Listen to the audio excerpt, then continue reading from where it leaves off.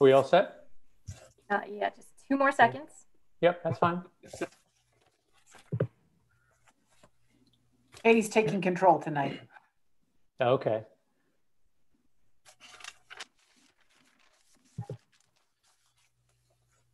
Hold on. Sorry. I've got a message that says is now streaming live on YouTube. You're good. All right. Good evening, everybody. It's 6:31 on November 4, 2020. Meeting of the Southborough Board of Selectmen. All members of the Board of Selectmen are present, so call the meeting to order. And first order of business is to read Governor Baker's intro.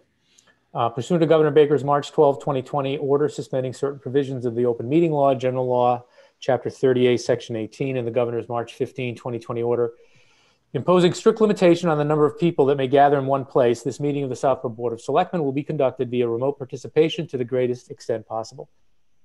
Specific information in the general guidelines for remote participation by members of the public and/or parties with a right and a requirement to attend this meeting can be found on the Town of Southborough's website at www.southboroughtown.com. For this meeting, members of the public who wish to watch or participate in the meeting may do so in the following manner by finding the meeting at www.southboroughtown.com/remote meetings.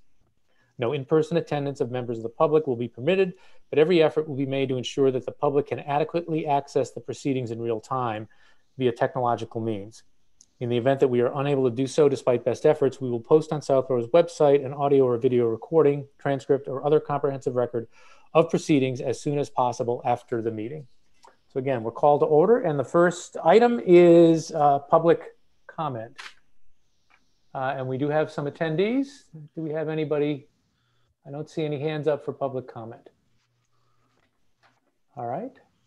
Seeing none, we'll move on to our scheduled appointments. And I see Ms. Varner is with us. The first item is a volunteer interview, Angela Varner for the Municipal Technology Committee for term ending June 30, 2022. Hello, everyone. Hi, Ms. Varner. How are you? I'm good, thank you. Thanks for being here. Thank you.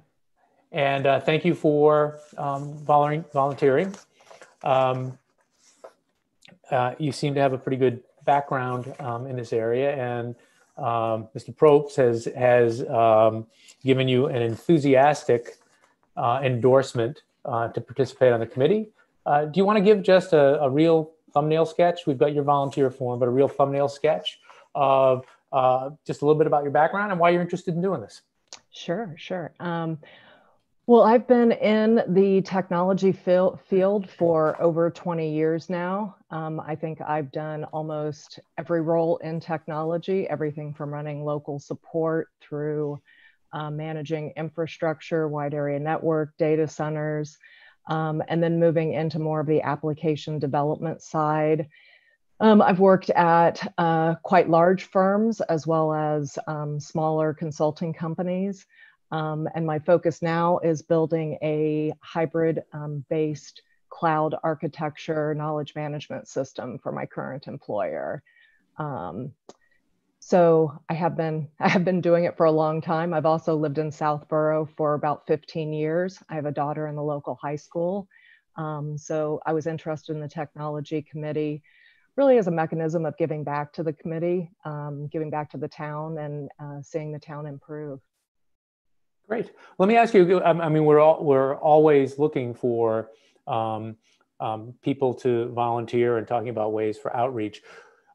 Did you research and look for a possible volunteer opportunity, or did someone on behalf of the town reach out to you? I'm just curious. Matt did reach out to me. He did, okay. Yes. He had a good idea of your background and I think he saw me on LinkedIn, yeah. Okay, I figured you'd be a pretty good fit, and it sounds like you would be. All right, I'm gonna, there's in addition to myself, there's additional members of the board, and I'm gonna go around, see if they have any greetings and questions for you. Ms. Braccio. Great, thank you so much. welcome, Ms. Varner. I just want to thank you for stepping forward. I think your qualifications are wonderful. I think Matt made a great choice, and I have no questions. I just look forward to supporting your appointment. Thank you. Thank you very much. Ms. Malinowski. Hi, Ms. Varner. Thank you for putting in for the MTC. I do have one question. What would you be most interested in contributing on this committee? The thing that was most compelling to me was the 5-year strategy work that's being conducted. It really resonated with me to hear more from citizens and develop a more data-driven approach to how we form the strategy for the town. So that was the part that I was really interested in. Okay, great. Thank you. Thank you. And now to Mr. Shea. Hey, Angela, how are you?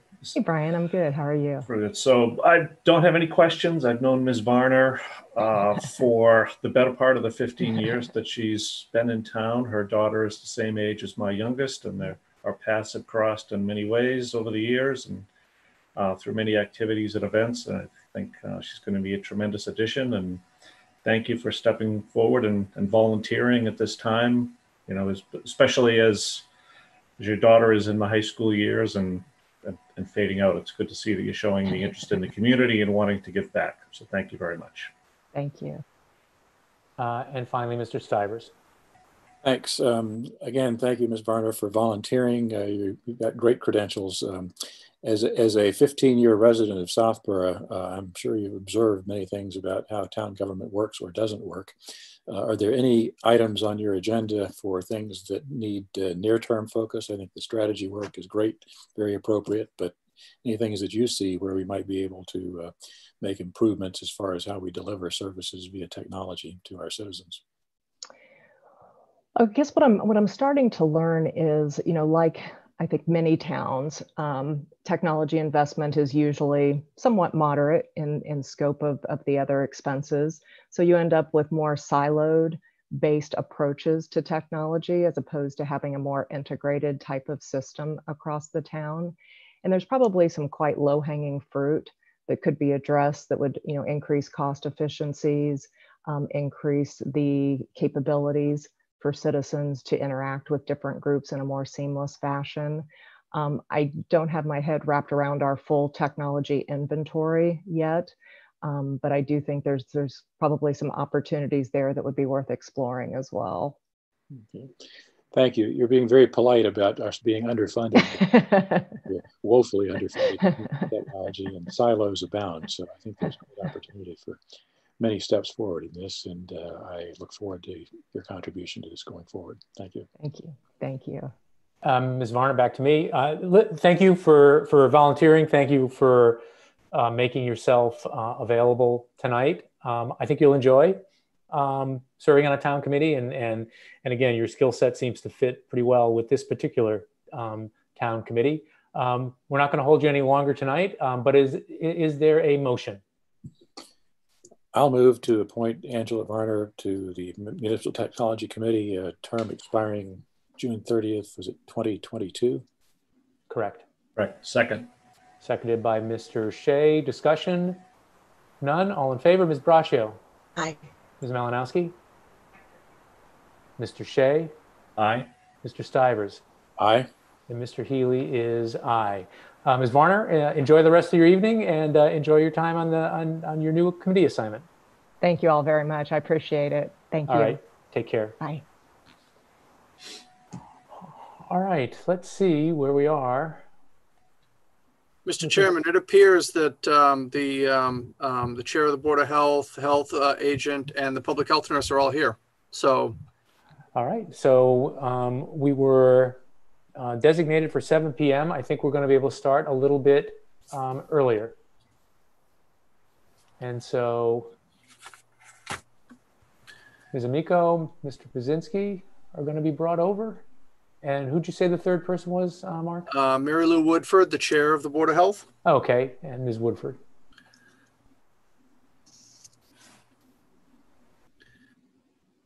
All right, we have everyone. All right, terrific. Hello, everyone. Marty Healy, I'm the chair of the Board of Selectmen.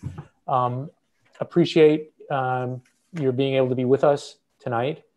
hopefully for a discussion that's helpful for us in our responsibilities and how they touch on and intersect with yours, but also as a informational for members of the community. And so let me, after the welcome, let me give you an idea of what, at a basic level, but obviously you can add on to it, and I suspect maybe other members of our board will add on to it. But we'd like to hear some background from you about where, from a Board of Health perspective, you think the town of Southborough is right now, particularly in light of Governor Baker's new orders and mandates that were issued at the end of last week. And as part of that, whether there are things that, additional things you would like to see from the Board of Selectmen that would potentially help you do your job and help the town generally deal with, what we've been going through for 8 months now, and unfortunately, there's no, at least, bright light at the end of the tunnel yet. So with that, I don't know, Ms. Woodford, do you want to start out as chair of the board, and we can get going on the discussion? Sure. Can you hear me okay? Because I don't see if I have a mute or on here. We can hear you just fine. Okay, great. Well, first of all, I want to thank you for inviting us to your meeting and giving you an update. We all know with what we've all been dealing with in the last year, it's really put a shining light on public health in our community, what we have, what we don't have, where our gaps are, where our challenges are, and we've been in discussion about that. We wanted to talk about a couple things tonight with you. One particularly is giving you an update on COVID, what's going on with COVID. Also to give you an update on the Davis Farm dump site, which all of you have probably well aware of. Paul's going to give you an update on that, and Emily's going to give you an update on COVID.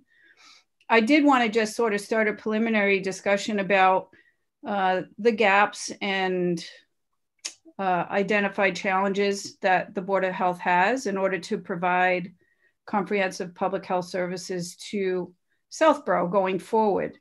And we are in the process, and we'll be coming back to you with more information, but we are in the process of reassessing what we have. Are we able to provide the 10 essential public health services that are required? We're not certified. Is that a direction that we want to go in?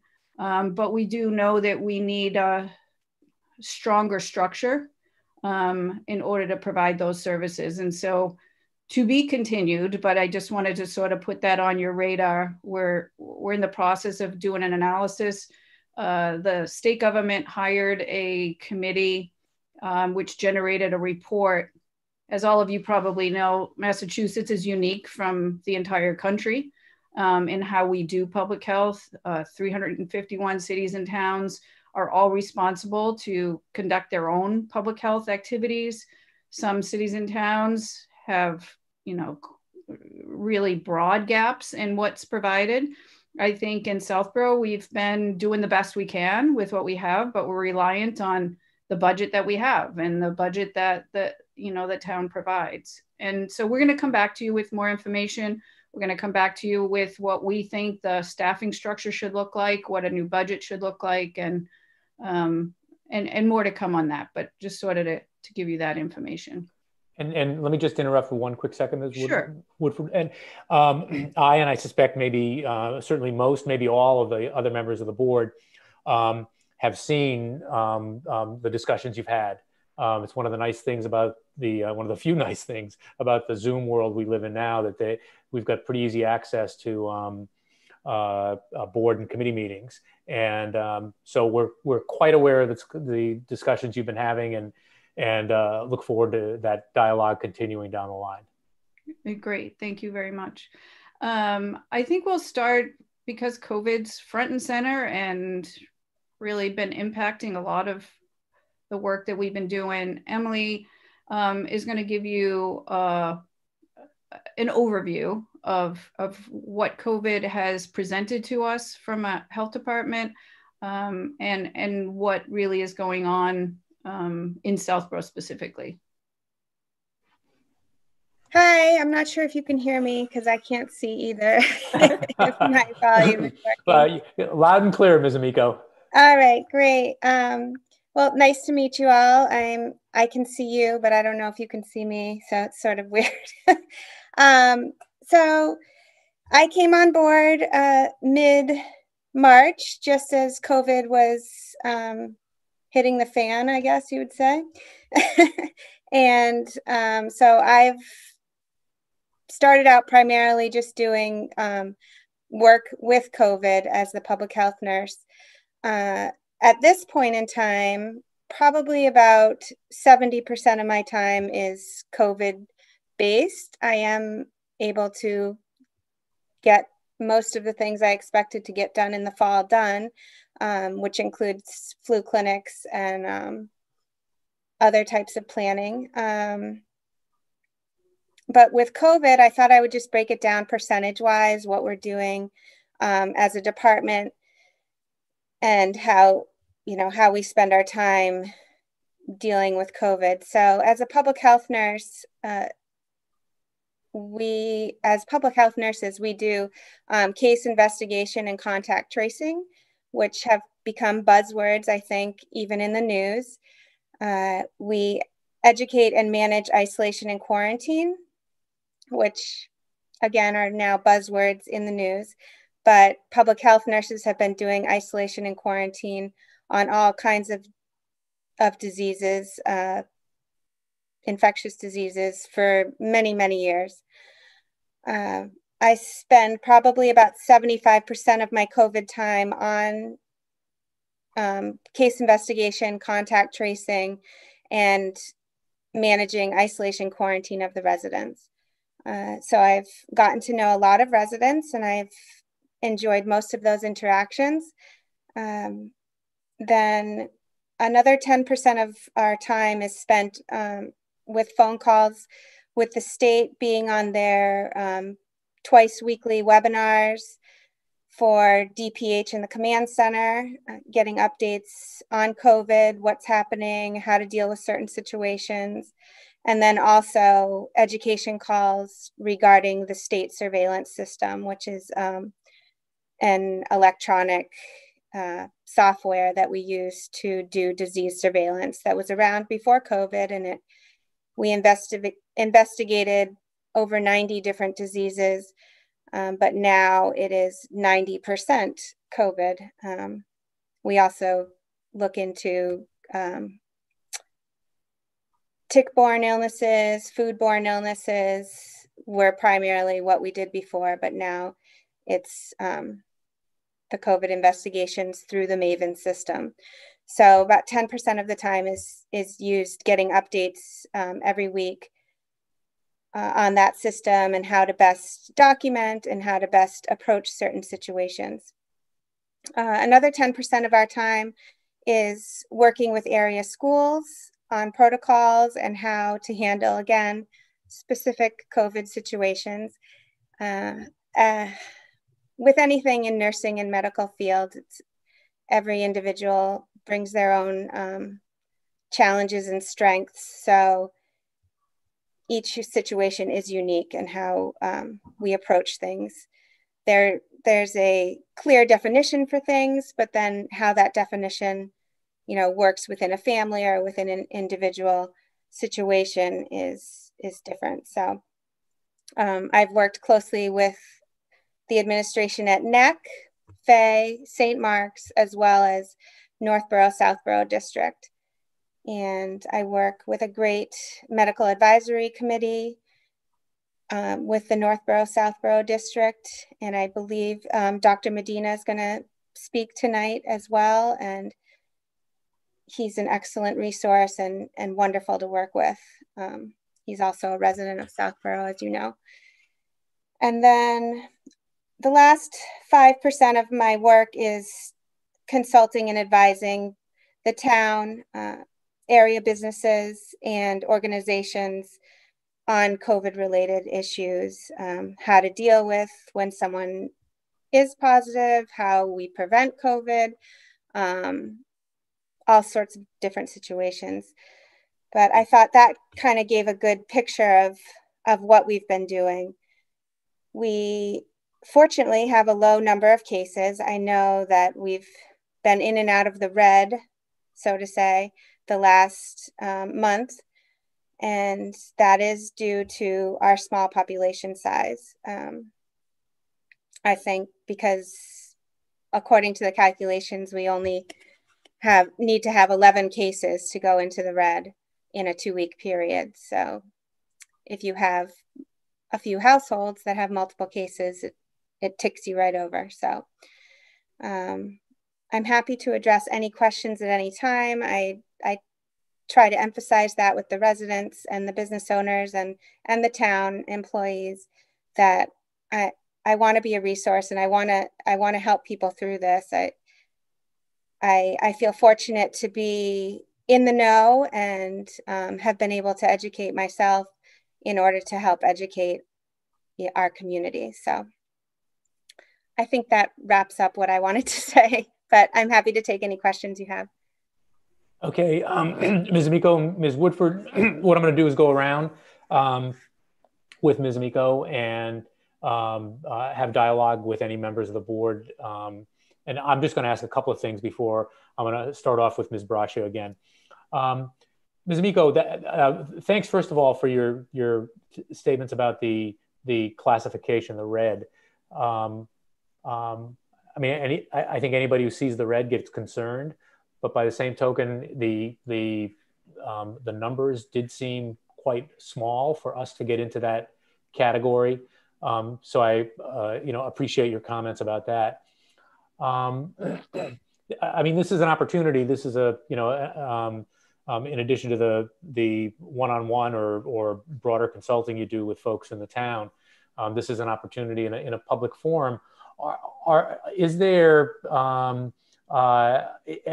general advice you would give to us, to the members of the community about things we're doing well in terms of addressing the COVID pandemic, and things that we could think about improving on? Well, improvement wise, I think mask wearing, and I think that's across the state, and that's why the governor put out the order this week on Monday at his press conference, announced that on Friday it is going to be mandatory to wear your mask anywhere in public. We found that mask wearing is the #1 risk reducer, and we're also seeing that in schools. Because in schools, everyone is wearing a mask all the time, and there's little to no transmission in schools, and no transmission in our schools as we've seen as of yet. So that's a great thing. So I think when people are following the rules that have been set forth, distancing and wearing masks, we're doing a fantastic job. So.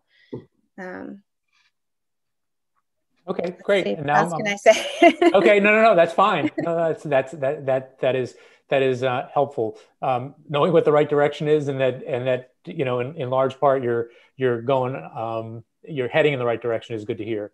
So I'm going to go to Ms. Braccio next. Thanks. Great, thank you. Hi, Emily. How are you? Thank you so much for coming tonight. We really appreciate it. Just a comment and a couple questions. So I on behalf of the board, I mean, we just want to thank you so much. I know how overwhelming COVID must be. You came on at a very difficult time. You really didn't have a good transition into Southborough, so to speak. I don't know if you could share this information or kind of give us an idea. I mean, you've said that through contact tracing that the schools at this point don't seem to be a transmission point for COVID. So, I mean, is there something that you could suggest? I mean, does it seem to be from work, from stores, just basically in anything you found? Is it still small gatherings? I mean, is there some way or something we could do that all of us could be better based on what you're seeing and through the contact tracing? Well, again, I go back to our small sample size because we're a small town, and I've only been dealing with 90 or so cases. It's really hard to say. Like, we don't have any clusters per se. People are, it's out there. It's in all kinds of different places. So Emily, it's hard to say. You can go ahead, Mary Lou. I bet you have a larger sample size to go from. People probably don't know this, but I've been doing COVID investigations in Framingham as in my day job. And some weeks it's 80, 90 hours, it's just Framingham is a much different situation than we are in Southborough. And I feel really fortunate. At any one time, I have 60, 70 cases at a time, and there's 15 of us doing this investigation in Framingham. We're seeing outbreaks in sports teams. We're seeing outbreaks there's a lot of long-term care and group homes, a lot of large businesses, Targets, Walmarts, Whole Foods, all of those kinds of things. So I think we're fortunate in Southborough that we are smaller. We don't have a lot of those high transmission sort of areas. And a lot of people are working from home, which makes it really helpful. But kids are now getting back into some of the sports and activities, and that's been challenging. Kids that are getting COVID, they're doing really well, but you still have the isolation and the quarantine, and it still is a big impact to the family. And so I think we just having myself doing that work and Emily doing this work, Emily and I can communicate with each other about different things that are happening and how to manage different cases, which has been helpful. But in Southborough, I think that we're doing really well, and the mask wearing is definitely now known as one of the biggest risks mitigators that we can do. The other thing I wanted to let people know in the public forum is, what is an exposure? What does it mean when I get exposed to someone that I might not know has it, that is either asymptomatic, so they can transmit the disease to me, or they're slightly ill and don't really take it seriously and they're out and about. So an exposure since really pretty much from the beginning has been, you're within 6 feet of someone with or without a mask for 15 or more minutes. And that's when we do contact tracing and we do investigations. Those are some of the things we ask people, is that, would you have any idea where you might have been exposed? And they, share places they've been, people they've been around, and that's sort of goes to the contact tracing. Well, that exposure definition changed about 6 weeks ago.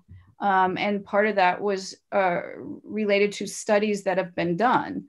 And it shows that if you're within 6 feet with or without a mask for 15 minutes over the period of a 24-hour period, that's an exposure. So that's really different for people working in office settings, right? So say you go up the elevator with somebody and then you don't see them the day, and then you go down the elevator with them for lunch, and then you come up. I mean, you add those times together, and that's potentially an exposure. So just something for people to think about as they think about where I might have been exposed to this. And in the contact tracing and investigations I do, about 60% of the people know where they contracted it, know where they were exposed, and about 40% really have no idea. Right. Thank you. That was actually very helpful. That was great. Thank you. And Emily, one final question for you is, Well, the kids aren't in school every day, and the schools do have nurses. Are you able to utilize any of the school nurses to help you do some of the contact tracing or anything that you have on your plate to make things a little easier for you? So the school nurses have students every day of the week now. The school nurses were very helpful in the spring during the surge, but otherwise, I haven't been able to utilize any nurse hours with the school nurses. But I must say I do work closely with Mary Ellen Duggan, who's the school nurse lead or the wellness coordinator for the district. And she's an amazing resource, and we have a great mutual relationship now at this point. We talk multiple times a day, and when we go a couple days without talking, we are like, hi, what's going on? Like, I'm happy I didn't talk to you, but so, you know, it's been a really strong relationship with the school, and been very helpful with cases or contacts that are in school. Like, we can communicate really well. So Great. Thank you. That's it for me. Thank you. Ms. Malinowski. Thank you, Emily, for presenting to us tonight. I do have a question, and it kind of relates to what Lisa was asking. But the schools are looking to do some more regular testing, and I'm sure you're familiar with the tiered approach depending on how much funding is available. But what will that, if the school nurses are not available to do contact tracing, then what, I assume we'll have more positives if we're doing more regular testing. What do you envision that to look like, and how much will that impact your caseload? Well, first, I just want to correct one thing. They do the contact tracing in school. So anything that's happening within the school building, okay, done by the school nurses, okay, or Mary Ellen. But with the testing, so they have piloted some testing with the staff already. There's been 2 testing periods, and probably Dr. Medina can speak better to this, but I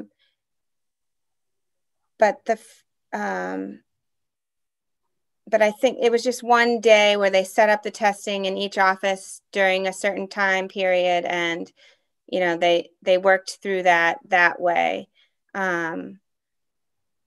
I wouldn't be able to address it in a good way, so I'd have to bring Mary Ellen on here and ask her that specifically. Okay, I just didn't know if that was going to impact what you're adding to what you're currently doing.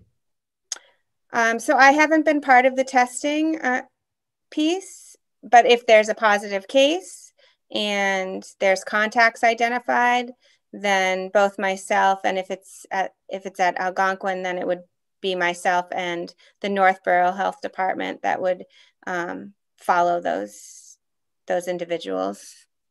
Okay. All right, great. Thank you. Mr. Shea. Thank you all for joining tonight. And really the questions I had have been touched upon by Marty and Lisa already. And certainly understand and respect the confidentiality aspect of all the cases, but it is good to hear the guidance that all should be following to, that masks are key to this. And hopefully we can continue to spread the message to everybody on that. And Mary Lou, I look forward to working cooperatively on the upcoming budget. Quite a long time ago, I was on a committee that actually goes back to college, and there was an advisor that was on who, when it came to budget season for that committee we had, gave us the line that a budget is a plan of action expressed in dollars. And I think that we're going to have a much different plan of action moving forward with the Board of Health, that I think that this pandemic has brought that to light. So look forward to working cooperatively with you as we best staff and best prepare the Board of Health for the town. Thank you. That's Thank you. great. All right, and finally, Mr. Stivers. Thank you. And Emily, Mary Lou, thanks very much for these updates. Very helpful and great to get word out to the broader community through people who may watch this meeting. A couple of questions, Emily. One is it your sense at this point that we have sufficient resources to do the contact tracing that we need to do? Are we missing any contact tracing simply because you don't have enough hours in the day or the week to actually get to everybody that you need to follow up with? We definitely need more nurse hours, especially when there's an identified contact in the school system. As it is right now, grades pre-K through 5, it's policy to quarantine the entire classroom. So all the individuals in the classroom, including any teacher contacts, are all identified as close contacts. So that can be as many as 15 individuals, maybe more. So it is quite a workload when that happens, because you want to notify people right away. And with the school, again, they've developed a good system in getting that out, but it's also happening with residents who attend other schools outside of town and in town, because then they have many contacts. There's sports contacts, work contacts. It's just, it does get overwhelming. And Emily, I just thought I'd clarify. Some of you probably already know this, some might not. So with the investigation and the contact tracing, it's all based on where the person lives, where their address is. And so if someone in town goes to school in another town, then and they are identified as a positive case exposed in that school in another town, it's Southborough that does the investigation and the contact tracing because they live in Southborough. In the same respect, if we have a business in town and we have 5 employees that work there, and 4 of those employees live in other towns, we could have a cluster or an outbreak in that business. And sometimes it takes a while to figure that out, because if those 4 other people live in 4 different towns, until you get into the tracing and find out that it was actually a business in Southborough that came from. So it creates challenges. And when people go to get tested, they go on their own. And most of the testing sites, especially if it's a drive-up site, they use their driver's license. And people don't always update their driver's license. So they hold their driver's license up to the window, they take that information, they don't quite get that. And then the result goes to that town. And then you find out they're not there, they actually live in Southborough. So there's a lot of intricacies. I feel like half the time or more is more detective work than it's really nursing work, because it's hard to get down to that information. But when it's in a school, one of the Northborough, Southborough schools, it's especially the elementary, and it's a classroom, all of those kids live in town. So it's all of those phone calls would fall on Emily, as opposed to the high school. And if you had a classroom or something in the high school, maybe half of them live in Northborough and half of them live in Southborough. So it wouldn't be as onerous of a responsibility. But I just want to clarify that piece that sort of helps you kind of understand the work that goes into doing the investigations and the tracing. All right, thank you. And Emily, just to clarify one of your earlier comments, I thought you'd said that if there's an outbreak in school, that the school nurses do the contact tracing. Is that not correct? They do, but then we follow up on isolation and quarantine. Okay. So, we follow them, we enter them into the Maven system. A lot of the time is spent documenting.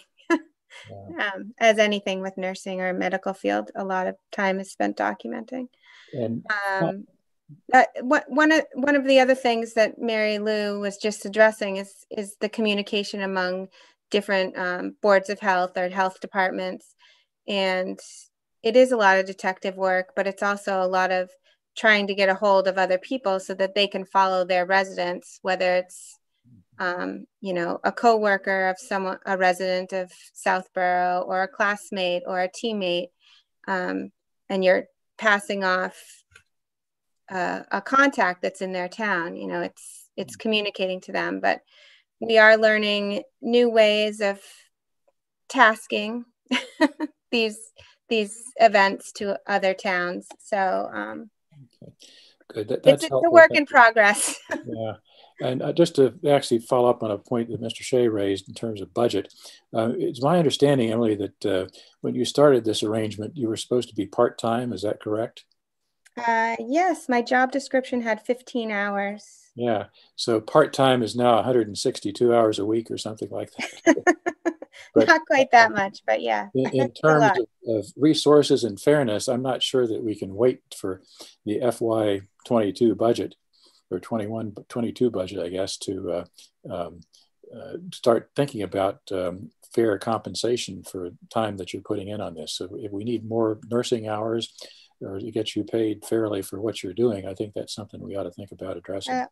No, I'm getting paid. I don't want to make it sound like I'm not getting paid, but we need more hours. I can't work 50 and 60 hours a week. So it's whether it's you or other nurses, yeah. It seems to me we are at the point of again needing resources. Everything I read about managing COVID reinforces the value of contact tracing and follow-up and so forth.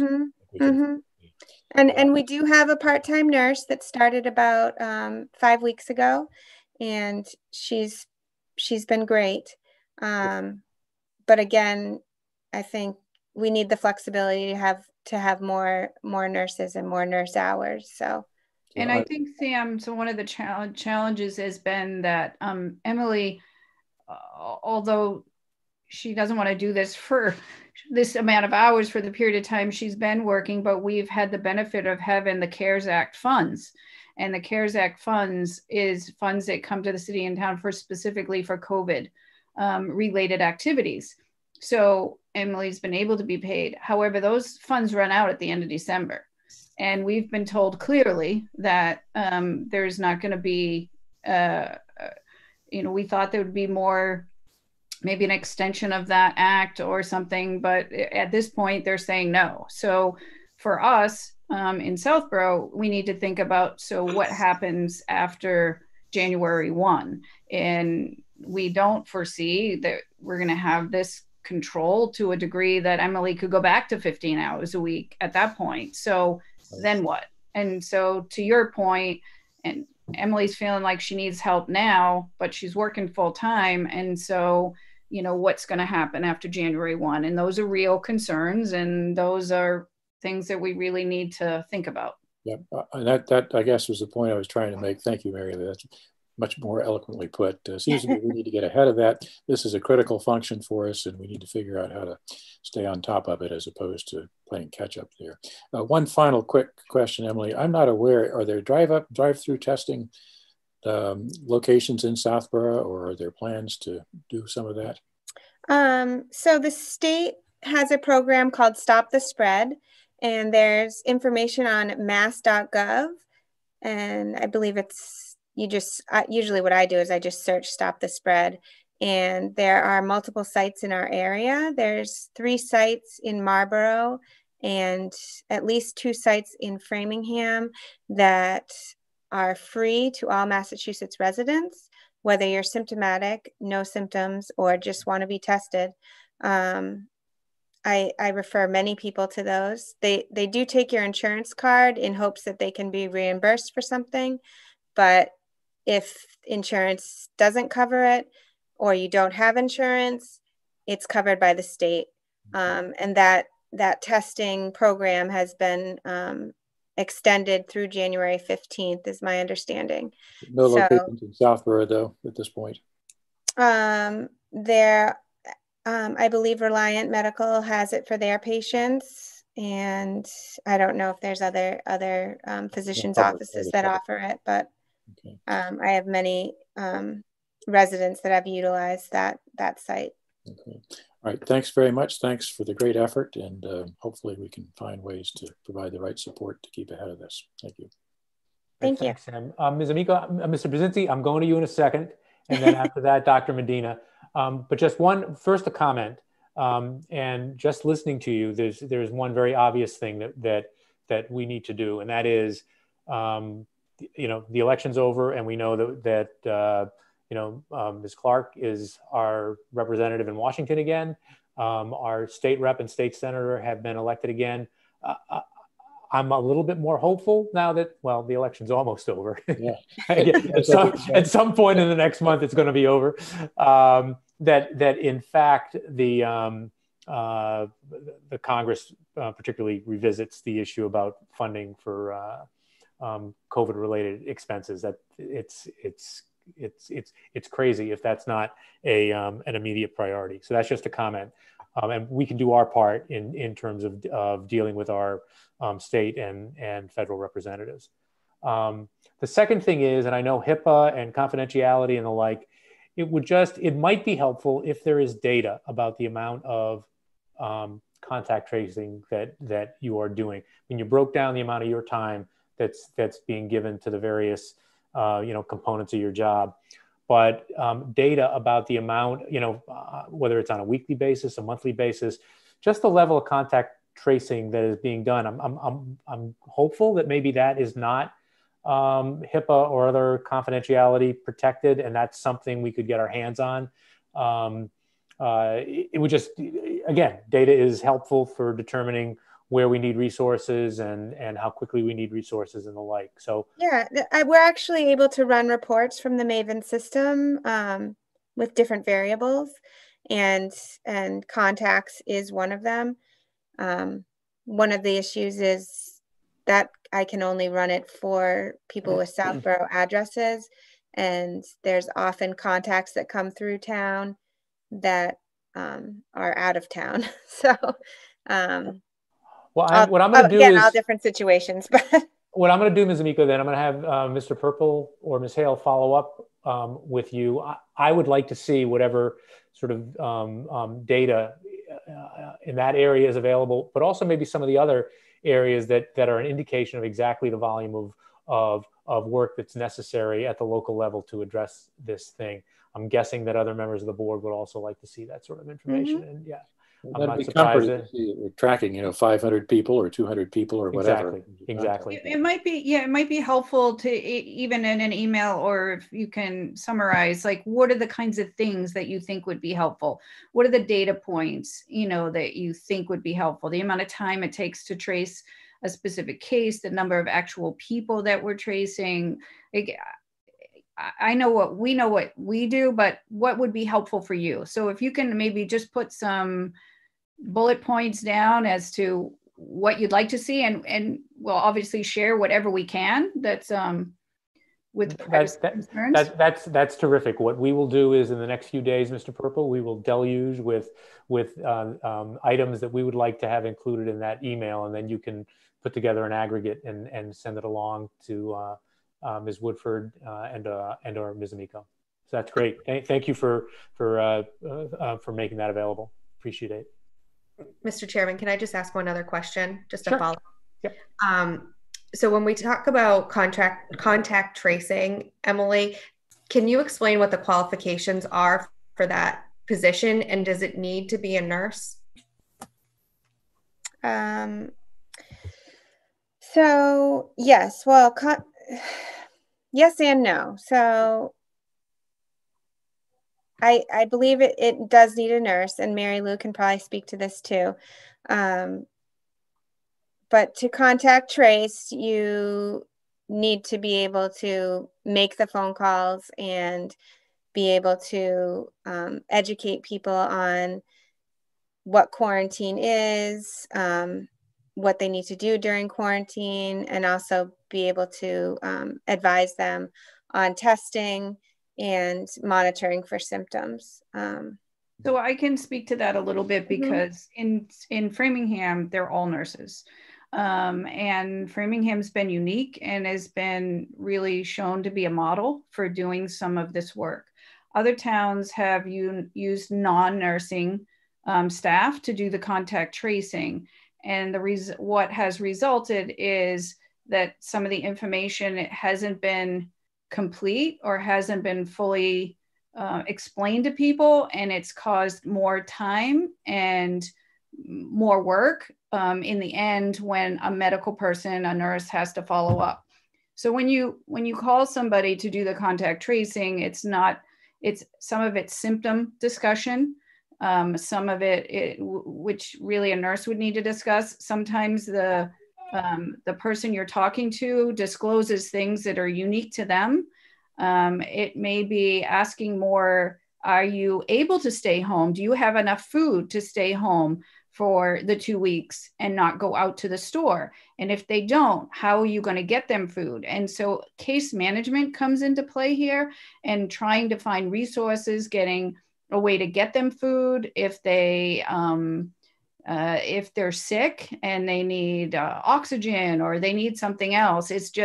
It's more involved than when you're telling someone you need to stay in your house, and if you're all alone and you don't have anyone else, it's all of those other nursing case management questions that you can't really teach someone who hasn't had that education. Someone can contact trace and get the basic information, but then they relay it, well, this person I'm not sure about, and then someone else has got to call. And so it hasn't proven to be as effective to have non-nursing or someone in that medical field do that work. Okay, thank you. Mary Lou, can I add also there that I think it's a HIPAA issue.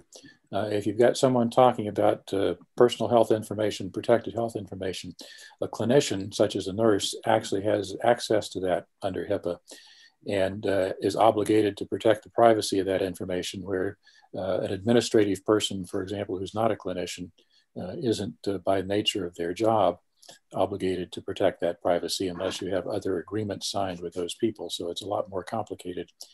Absolutely. That's a great point. And that's, nurses just know you're educated about that. The ethics about what you can talk about, the privacy and confidentiality, all of those things are part of the training that a nursing personnel has. And and those are concerns if you have a non-nursing person making those calls. You're right. Absolutely. We don't want to get hit with a HIPAA violation for hiring somebody who doesn't have the right protection there. So. All right, Ms. Miko, Ms. Woodford, thank you very much. I assume at least maybe one or both of you are going to stick around while we talk to Mr. Pazinski and Dr. Medina. But Mr. Pazinski, I'm going to go to you now, and you're going to update us on the Davis site, correct?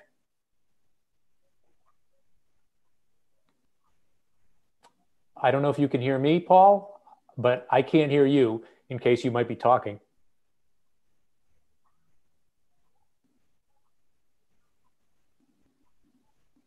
Still can't hear you, Paul.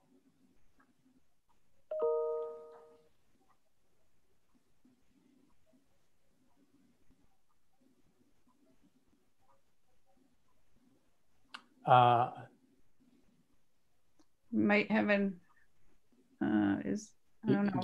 He doesn't show as being muted, but no, it flashed up a little bit that it was muted. I'm not quite sure what to do. All right, Vanessa, Ms. Hale has a very good idea. I'm going to go to Dr. Medina and Paul, if you can hear me. Ms. Hale is going to be reaching out to you and see if we can address this offline while we're having a conversation with Dr. Medina. So, Dr. Medina, hopefully your microphone works well. And I think so. Welcome. Oh, yes. Thank you. Perfect. Thank you. Is there a way I can share a screen? I'd like to. I have a PowerPoint actually to go over some stuff. Oh, that would be great. Where are our Katie could allow him to share screen. Yeah. Katie, if you could just make Dr. Medina a co-host, he could then share his screen. All right, we now have a visual on you, Dr. Medina. That's step one. Or at least you're outlined, your shadow. And we're taking steps to do exactly what you described. Hopefully it'll just take a couple of minutes. And you're muted, by the way. There we go. I just wanted to echo all of you and my thanks to Emily and Mary Lou for all the work that they're doing. I can firsthand attest to all the hard work that Emily does in working with the school alone and how much of that time that takes for her. So. Do we know, Vanessa or Katie, do we have screen capability? Yep, we just need to make him a co-host in just a second. Okay. Thank you.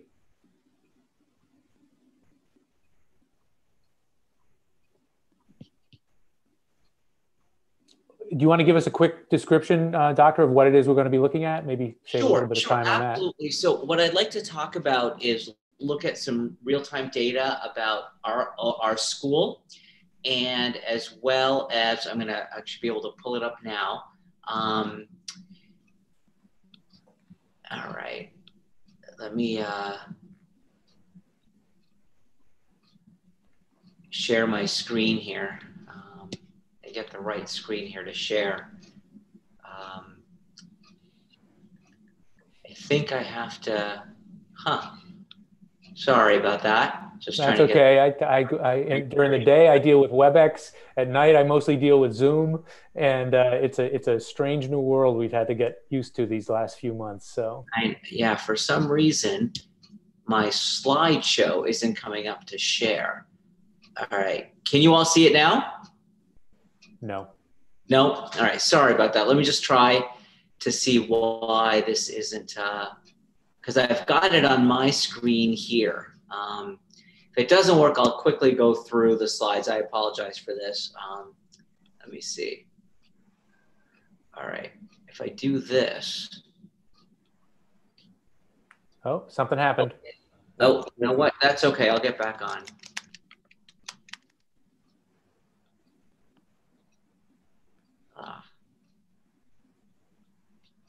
All right, am I back on now? Your screen's on.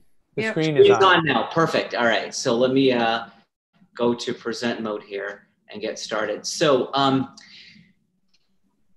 so basically, all of you know who I am. My day job is working for UMass, and I'm also our district physician for Northborough and Southborough, and of course, most importantly, a resident of our town and a parent in the district. So as we move on, I think our two goals that are most important are we need to keep our community rates low, and we need to keep our children in school. That's sort of those are two universal goals that we all want to achieve. So an overview of the numbers, Emily has gone through some of this already. Our state, as of today, has a 1.9% positivity rate. So of all tests done in the past 14 days, the weighted daily average is 1.9% of those tests were positive. I think the concern we all share is back in September, this number was 0.8%, and it's been steadily increasing. And I think that the big number that we're watching now is our hospitalizations are increasing as well. And many hospitals are now reporting COVID positive patients again. In our town, as of October 29th, we did have an average daily rate of 10.3 cases per 100,000, which put us back in the red zone. We've had 15 cases in the past 14 days. Our percent positivity right now in our town is at 0.9%. Our school district dashboard, so as of October 31st, we had 4 active cases in all the schools. This includes faculty and staff. And again, for privacy purposes, whether it's a faculty member or a student is protected. But what I'd like to show on this graph is that, you know, obviously there are a significant number of students and staff that might be in quarantine. But if you look at the orange bars at both at the high school, in the Southborough district, a fair number were quarantined because there was a close contact in their household. Or in some cases, maybe even another activity that was outside of school. There are quarantine cases in school. Now you'll notice that that green bar in Southborough is almost up to 15. That's because, as Emily mentioned, when you're in an elementary school, although the kids are 6 feet apart and masked, because they are spending the entire day together, they're younger kids, it is very possible that they did get within 6 feet of each other. And so the safest thing is to quarantine the entire classroom. So that's why you see that number so high, and you do not see as high for the high school, because in the high school, they are all 6 feet apart. They change classrooms, so really the time that they spend is much more limited, and it is a little easier to contact trace with the high school students to know exactly who they might have been a cumulative 15 minutes, closer than 6 feet to for 15 minutes over 48 hours. But the most important thing is that there is no evidence of in-school transmission. All the close contacts of anyone in the school that tested positive have been tested and confirmed negative. So that is the most important piece of data. I think that's the take-home data here. And these positive cases in isolation, these were contact traced to have acquired outside of school. I believe there may be 1 or 2 where it is unknown exactly where they may have contracted it, but it was not within the school building. So just a very quick overview. I don't want to spend too much time on this, but this is just some data from Europe that shows how safe schools really are with proper mitigation. Germany, Denmark, Norway, when their community transmission was low, return of students to school did not increase transmission in the community. Ireland did a great contact tracing study. 3 children ages 10 to 15 attended 1 primary and 2 secondary schools with 905 close contacts. They tested only contacts who developed symptoms, but none of the contacts tested positive, and they had continued sports, music, and choir practice and did not have any of the degree of mitigation that we do in our school, because this was back in the spring before we knew enough about how to mitigate this virus better. United Kingdom, this was done in the summertime, 30 schools. And in those 30 schools, when they looked at cases, they only found 2 cases of student-to-student spread. Australia, they looked at 15 schools, had 18 index cases, 765 close contacts identified, and only 2 positive cases. In Australia during this time, they allowed anyone that desired to go to school. So essentially it was full in person, but of note, a number of people did choose to keep their children home. So that's just a brief summary of why we feel so comfortable in keeping our schools open based on this good factual data from Europe and Australia. Let me go to my next slide. So the other thing that we have seen now is a new public health crisis in our children. And I wanted to make the board aware of this, about rising mental illness and suicidal ideation in our students, particularly those in middle and high school. This has been documented in some studies, and I'd be happy to share these links for you if you would like. It's being reported by primary care and mental health clinicians in our communities. Our local ERs are now seeing increased numbers of youth with suicidal ideation and suicide attempts due to the pandemic and due to less time in in-person learning. As an example, UMass Medical Center, their pediatric ward is now primarily filled with youth with mental health emergencies and not medical emergencies. And the ERs have children waiting for days for psychiatric placement. They are so full. Substance use has increased with nicotine, alcohol, and marijuana both all being used, increasing by adolescents, again, published in studies. Rise in obesity in all ages. A lot of kids need school for physical activity. Again, not a huge surprise. Increased parental alcohol use is now being reported as parents are coping with the stress of the pandemic and stress of trying to teach kids remotely, even if it's a few days a week. And I think what concerns us a lot is potentially some unnoticed child neglect and abuse that is obviously first noticed by our schools. So taking that piece of information and then looking at how we can best serve our community to mitigate, I really like this Venn diagram from the CDC because I think it outlines beautifully what safe activities are and what unsafe activities are. So obviously when you look at what they call the hotspot there, no masks, crowded, indoor, an automatic, COVID spreader versus masks outdoor and keeping 6 feet in between. When you look at schools, they are on our Venn diagram right there. Obviously the kids are indoors, but again, they're wearing masks and maintaining distance. A lot of outdoor activities, again, are safe, but when you get into this area, these are the kinds of activities that we as a community need to work on to make sure that they are not happening. So moving to the next slide. Sorry, There we go. So indoor dining is one of the highest risk activities that there is. In a CDC study in September 2020, adults who tested positive for COVID-19 were about twice as likely to have reported that they dined at a restaurant in the past 14 days prior to their diagnosis versus individuals who tested negative. And I think that's important because I imagine, you know, and Emily and Mary Lou can actually attest to this, that contact tracing when someone's been in a restaurant must be a huge challenge. And of course, we have to remember their masks are off in a restaurant.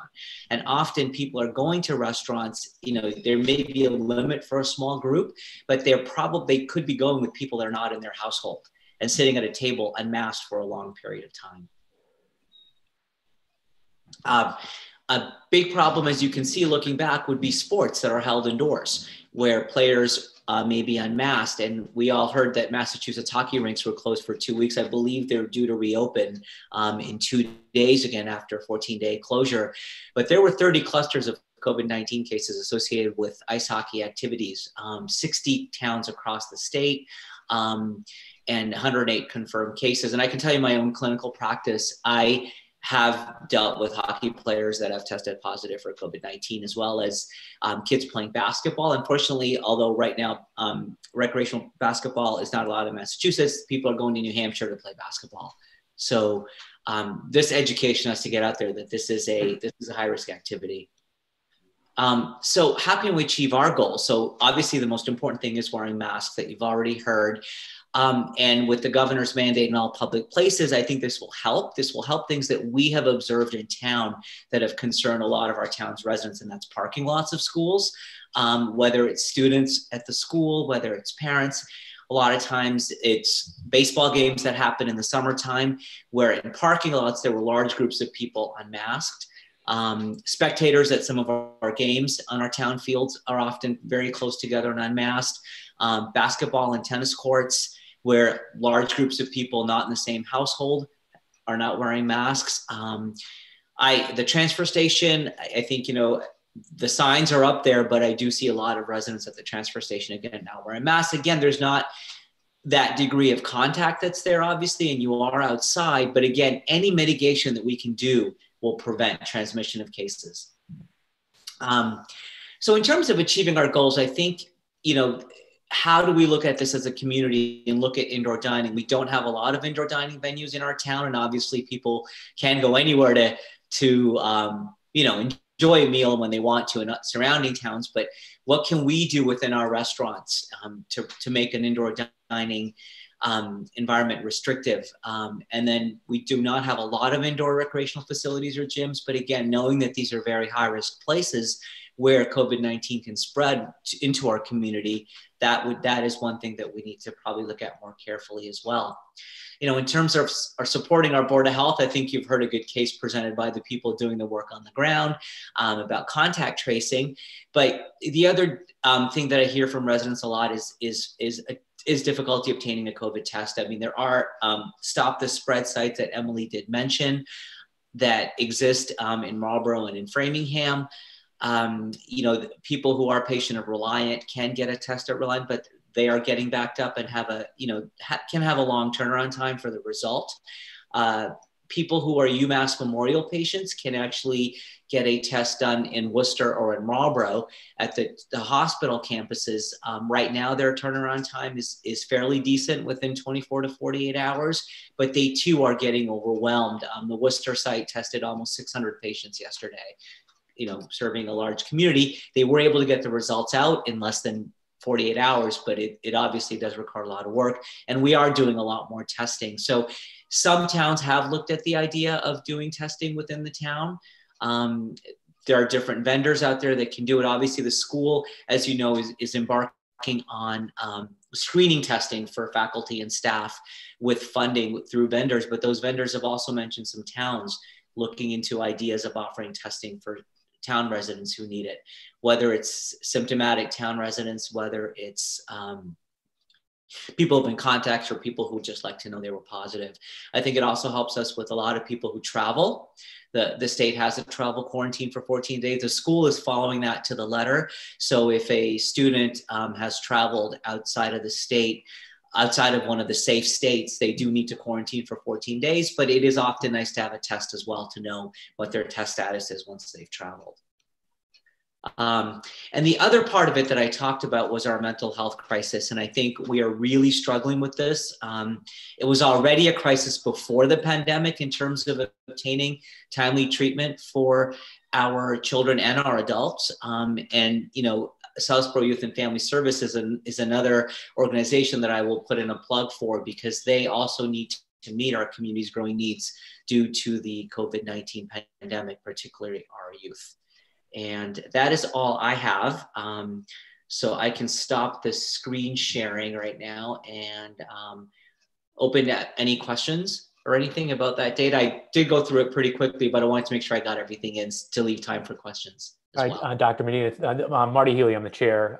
Thank you very much. The one thing I'm going to say is I would, if it's possible, if you could send what you just went through to Mr. Purple, the town administrator, and he can distribute it. It's got. I'd like to take a look at some of those links. I mean, it's can be depressing, but it's also I think important information for us to have. And with that, I'm going to start with Ms. Malinowski. If for no other reason, then I think I don't think it's close. I think she is the member of the board with the most children who are directly impacted by the school issues you've been touched upon. So Chelsea, go ahead. Great, thank you, Dr. Medina, for your presentation. Can you kind of give what the rest of the school year will look like from a health perspective? So we're not seeing transmission in schools. I think your team has done a phenomenal job of contact tracing, keeping parents informed with the emails that are going out from the office. But can you kind of elaborate if we're kind of going to stay this course, or what the plan would be going into the winter? That's a great question. I mean, obviously the goal is to maintain what we have for sure, which is the hybrid learning model. I think that, you know, at this time, you know, any revert back would be quite detrimental to our children, as you can all see. And that is going to involve this whole community commitment that we talk about in order to keep our children in school.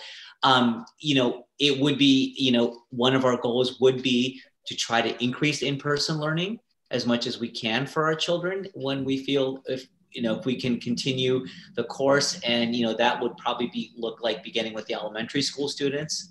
They are likely the ones that are most suffering educationally from hybrid learning, and whether that looks as a K-2 model first to see if that subset can go back to school full time and, you know, move up as go. And that's where, you know, the screening testing that's being looked at by the district will be key in terms of like yet another mitigation factor, along with masks, social distancing, you know, symptom checking, and contact tracing when needed. That factor alone will help us identify cases even sooner before they become symptomatic and quarantine them to prevent transmission within school.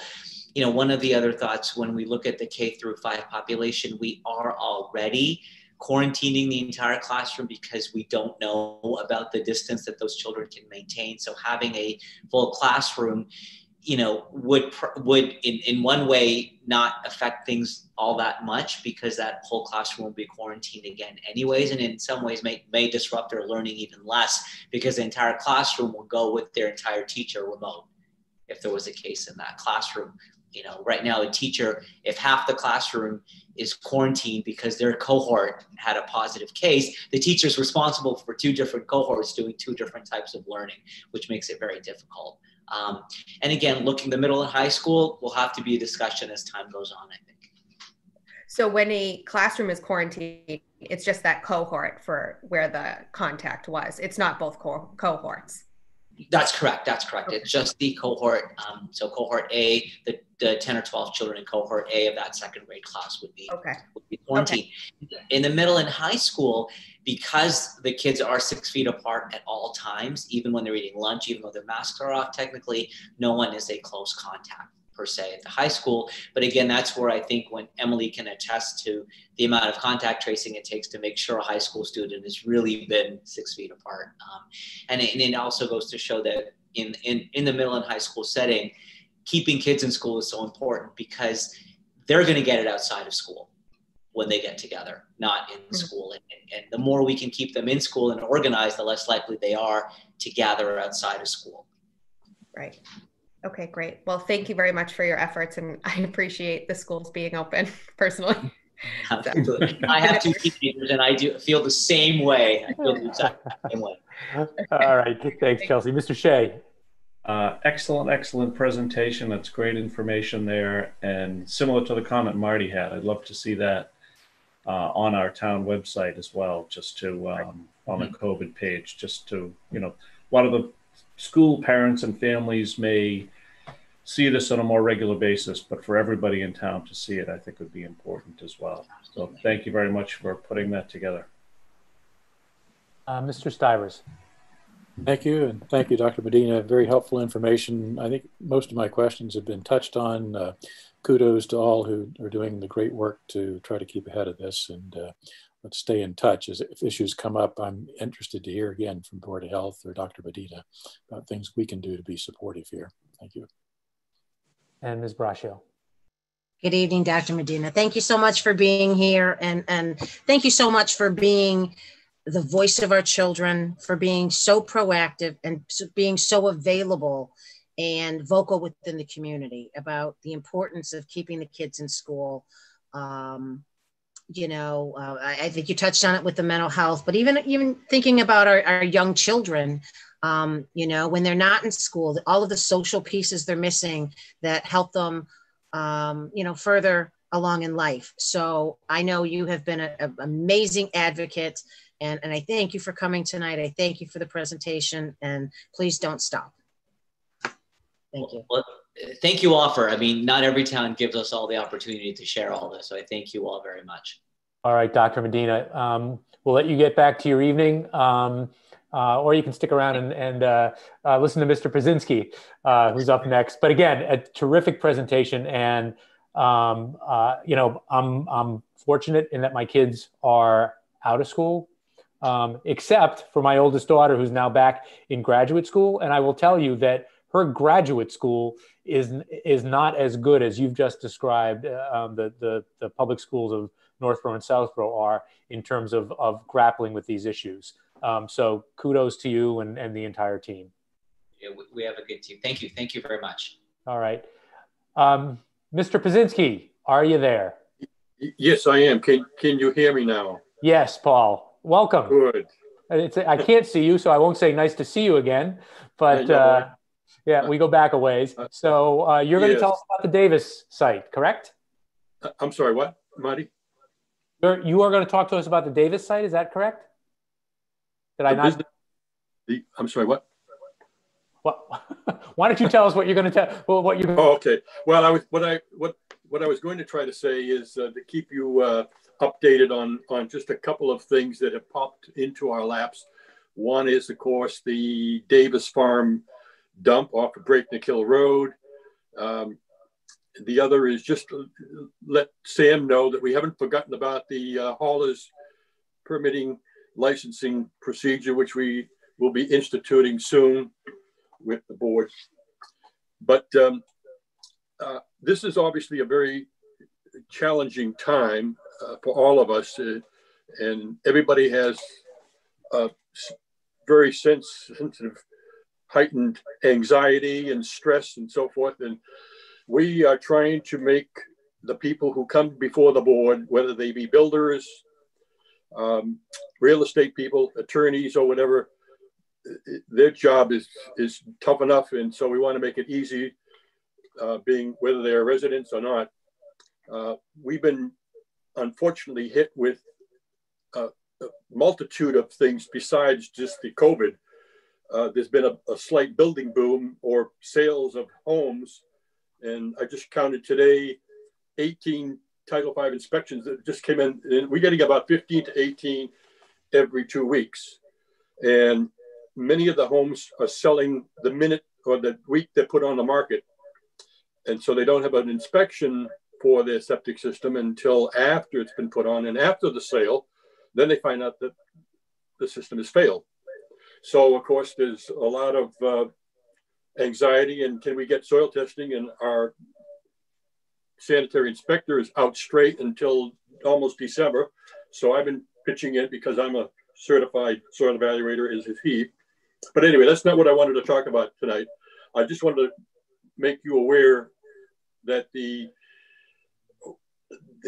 dump that's on town land, which the Conservation Commission spearheaded to buy, that's on the Davis property. That was looked into 15 years ago. Myself and Phil Mulk and Janice Conlon and a few other officials back then. The Conservation Commission hired several people, an attorney, to see if there was any litigation issues, and also a licensed site professional, LSP, to do investigations to see if there was any contamination of the site. In essence, they could find no contamination, no environmental contamination. However, they only took surface leachate. They did not dig down 10 or 3 feet. We have also analyzed the private wells in the neighborhood and found no contamination of the wells at all. So we're satisfied about that. We don't know what might happen in the future, 50 years from now, with leachate that could leak it. We don't really have an idea of what's way down under the ground.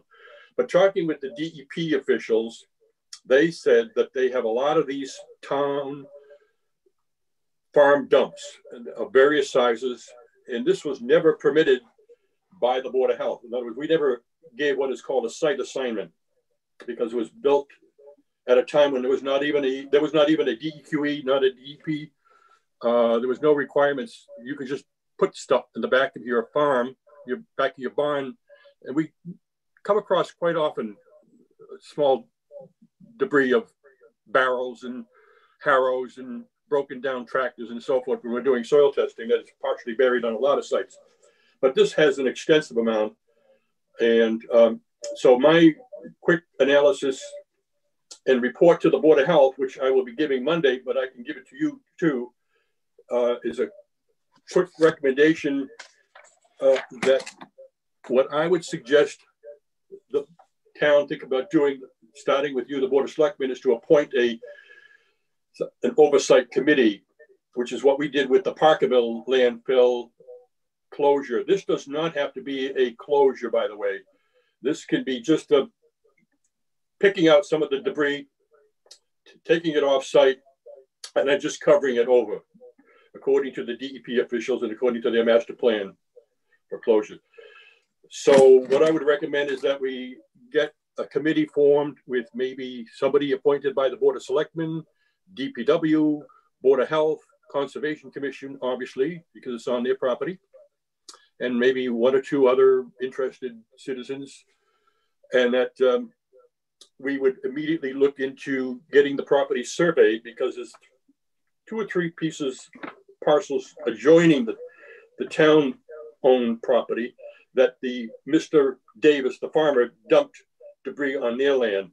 They've been very amenable to having it taken off. They're not anxious to cause any problems at all, and they've been very cooperative, according to Aldo, who's talked to them.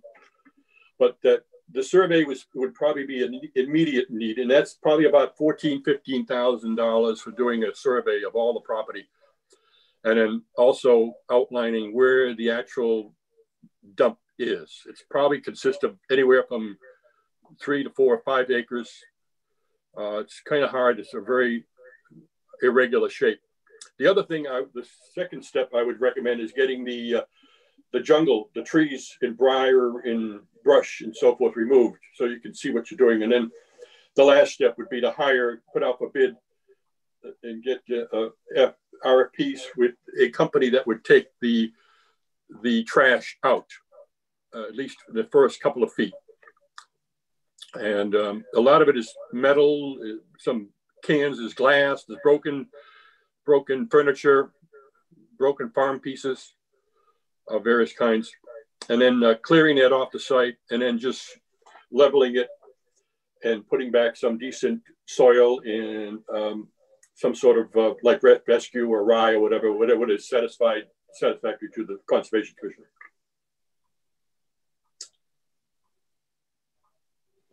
So Paul, this is Marty. Your expectation is that you are going to make a presentation to the Board of Health Right. about the subjects you just covered, and that a formal recommendation from the Board of Health will ensue? That's what I would hope to have happen, Marty, is that after my brief report to them, they would make a recommendation to look into having you appoint a committee, an oversight committee, which is what we did on the Parkerville Road landfill closure.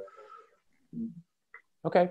I mean, that sounds like a reasonable approach. And you said that your expectation is that that meeting is going to be on Monday. So presumably Yes. you would hear directly from them shortly after that. And I'm happy to hear, Marty, that you do listen into the Board of Health meetings, you and others. That's just good. That helps out. Well, if I was ever going to listen in on Board of Health meetings, these last few months have been the time. So, Paul, do you mind if I open up to see if members of our board have some additional follow-up in this area? Be delighted to entertain any questions. Right. Brian, I'm going to start with you, Mr. Shea.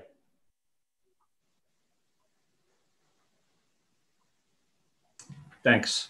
So, Paul, you had mentioned that there was an LSP involved in this process in the past. I mean, as I understand, there's an LSP that has looked at it more recently as well. I believe the Conservation Commission is talking about maybe hiring another LSP to do some deeper digs, but I don't know anything about. I don't know any of the particulars about that. The only.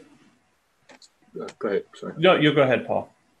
The only I have in the file a host of documents which I was going to make to the Board of Health as attachments to my little brief report, and these attachments would be the information that was in our file, with the exception of material that's marked confidential, attorney privilege only, because Aldo has told me, and although I don't, he hasn't marked up other than there are documents in the file that's marked confidential. So I don't think I'm allowed to make that available. But there's other documentation, and there is LSP reports of various kinds that were done in the past.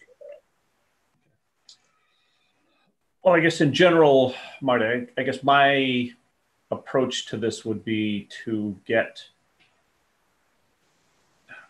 make sure that we have an LSP on board who is leading this effort and really follow guidance of the LSP as well. I think that would be a key step, to set a path,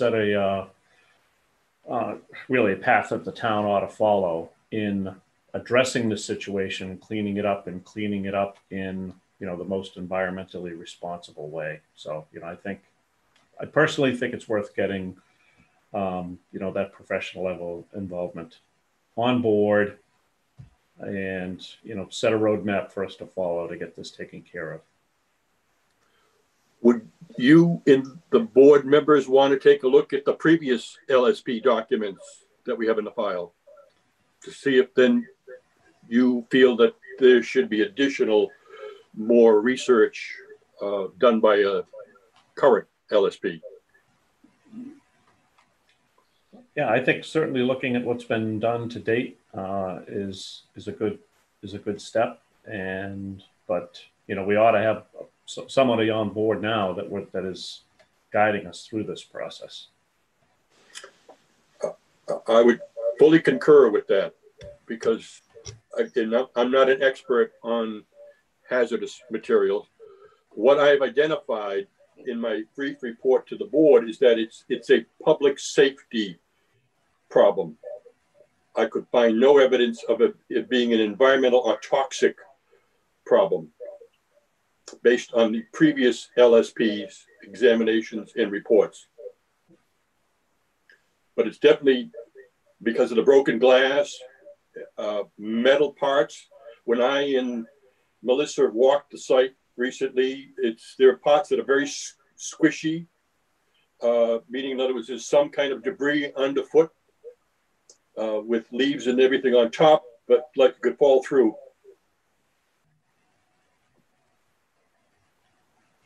Yeah, I think, Paul, this is Marty again. I'll just jump in and echo what Brian said. I mean, I would very much either as part of a package with whatever we get from the Board of Health after the meeting on Monday, but I'd like to see what building blocks there are for work that's already been done in this area. Very good. Mr. Chairman, just if I can add one piece to what Mr. Shea was saying, the town did have an LSP on board for many years. It was the same person. Paul can probably remember the name better than I can. He had come out and done the testing that Paul had described, did not find any contamination in the surface leachate, tested the nearby wells, did not find any contamination. The test that was done recently was done to determine if any of the farm waste was sitting on any part of an aquifer, which would then cause additional issues. And I think some of the mapping showed that there may be some underground water that may be in the vicinity of where the dump site is, which may or may not have an impact on what needs to be done on the site. I know that Melissa Danza had been looking at new LSPs because the current LSP has decided it's time to retire. So he's no longer available to us, and was seeking proposals from a new LSP to see who we may want to use. And I would take suggestions, from Ms. Danza as well as Mr. Brzezinski as to who we may want to move forward with here. They probably know, a whole lot more about that than I would. Yes, okay, that's Mark, helpful. That previous LSP is Dennis D. Amore, PhD, Yes. licensed site professional. We have all his documents, and we could definitely make all of those available to you. Yeah, one of the things, Paul, I can tell you about this board is we like paper, we like data. So the more of it you're able to make available to us, the better. Very good. Are you all set, Brian? Mr. Stivers. I'll reinforce that we like red lines too, in addition to paper. So yeah, don't send any Word documents to Mr. Stivers, though, Paul. Yeah, I can even redline a PDF, so I've developed enhanced skills. To reinforce what Mr. Shea said, sounds like we actually have a plan for going forward. I think it's important that we actually follow up on this and get an LSP and the mitigation plan out there so we can articulate it to people and get this resolved, because it's dragged on for a long time. So I fully support that. I can't resist one of Mr. Brzezinski's comments. If we are actually serious about following up on the trash hauler licensing piece that we heard from Mr. Butler in terms of his recommendations relative to the transfer station issue, I think the timing is tight on this, in that we have a good model to follow, and that Westborough has adapted the state guidelines for the licensing process, so we don't have to reinvent the wheel for that. The thing I'm very sensitive to is that, as we've heard tonight, and I've heard in ongoing meetings from the Board of Health, they don't have a lot of extra capacity at this point. So I feel great concern about loading additional work on the Board of Health at this point. And I'm wondering if there is some other resource in town government that we can co-opt for a while at least to help get this off the ground, so the Board of Health doesn't have to take on extra task from an administrative standpoint. I don't know, but I think that might be an interesting one to consider. Otherwise, we may miss the window here for 2021 to get the licensing started, which is maybe not fatal, but it would be great to get going if we're actually serious about doing that. So I throw that out for consideration, not discussion tonight. That's it for me. Thanks. All right, Ms. Braccio. Thank you. I also agree with Mr. Shea and the path moving forward. But Paul, can I just ask you, as far as public access around this area now? I mean, we've talked about the ground being squishy, debris underneath, and barrels being visible and whatnot. What type of public safety hazard and potential liability now that we're discussing it do we have? And should this area potentially be roped off in some way just for the safety of the public to keep them away? I was thinking of something of that sort, but again, I don't know where the bounds are. And I know Davis has trespassed on other people's land. That's why I thought the first thing would be to get a survey done with markers, stakes or whatever to find out whose property is where, but then to mark off or tape off. I would like to have that done in concert with the conservation. It's really their land. Yeah. But you're right. It's kind of hard to find. You just can't go from Breakneck Hill Road and find it. It's sort of difficult to locate. It's like I say, a jungle. Okay, thank you. And Ms. Malinowski. Thank you. Hi, Mr. Pazinski. Hi. Can you explain the timing and where the funding would come from the 15K and then the subsequent money for the remediation? I have no idea where the money would come from. So are you looking? With budgets being what they are, I have no idea. There's definitely there's no CARES Act money. There's no FEMA money. So I guess it would have to be. In my report, I indicate that it's the legislative body that would have to decide whether they want to appropriate any funds. So are you looking to spend the $15,000 in this fiscal year? I'm not looking to spend any money. I'll be honest with you. I know that budget is very tight, and it's not my wish to spend any money. It's really up to you and the town meeting people if they want to spend money. It's my recommendation that the first thing that should be done is the survey. The second thing is the brush and tree clearing, just so you can see what's what. But where that money is going to come from, luckily that was not asked as one of my charges, if you will. Okay, so let me ask it this way. When are you looking to have the survey done? ASAP, okay. Meaning in other words, within the next few months. Okay, and then are you looking to are you looking to have someone, maybe not you, bring an article to town meeting to fund the remediation? Like, is that what you're looking to have, a remediation plan that would go into effect next year and we would have to bring an article to fund it to town meeting? That is correct. So it'd have to be the spring town meeting. And this is where I would hope that a committee would be formed. So it's not just the Board of Health. It would be what we did on the Parkerville landfill, because you're talking multi-million dollars. This is not that big a project. It's not like the Parkerville Road landfill. That was a cover with a particular type of membrane and all different layers of soil and engineered and so forth. This is more just a clearing the junk out of there and making the properly presentable, if you will, walkable, so that there is not any liability or safety problem, which is what I perceive. Okay. But that would have to be done at the town meeting. Okay, thank you. And hopefully the article would be sponsored by the committee. Okay, Paul, thanks very much. Is that the extent of what you wanted to cover? It is. Okay, terrific. Well, I think we are going to let Ms. Amico, Ms. Woodford, who I see are still on, and Mr. Pazinski go for the evening.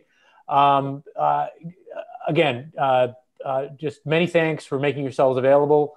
We've already thanked Dr. Medina, who's left us, and incredibly helpful information. And it sounds like you're going to be in touch, and we'll be in touch. Correct. Thank you very much. You have a good night. All right, take care. Thank you. All right. Next on our agenda is Ms. Galligan. I did not see her. No, she just arrived. Oh, she did. Okay. So let's let her join the party.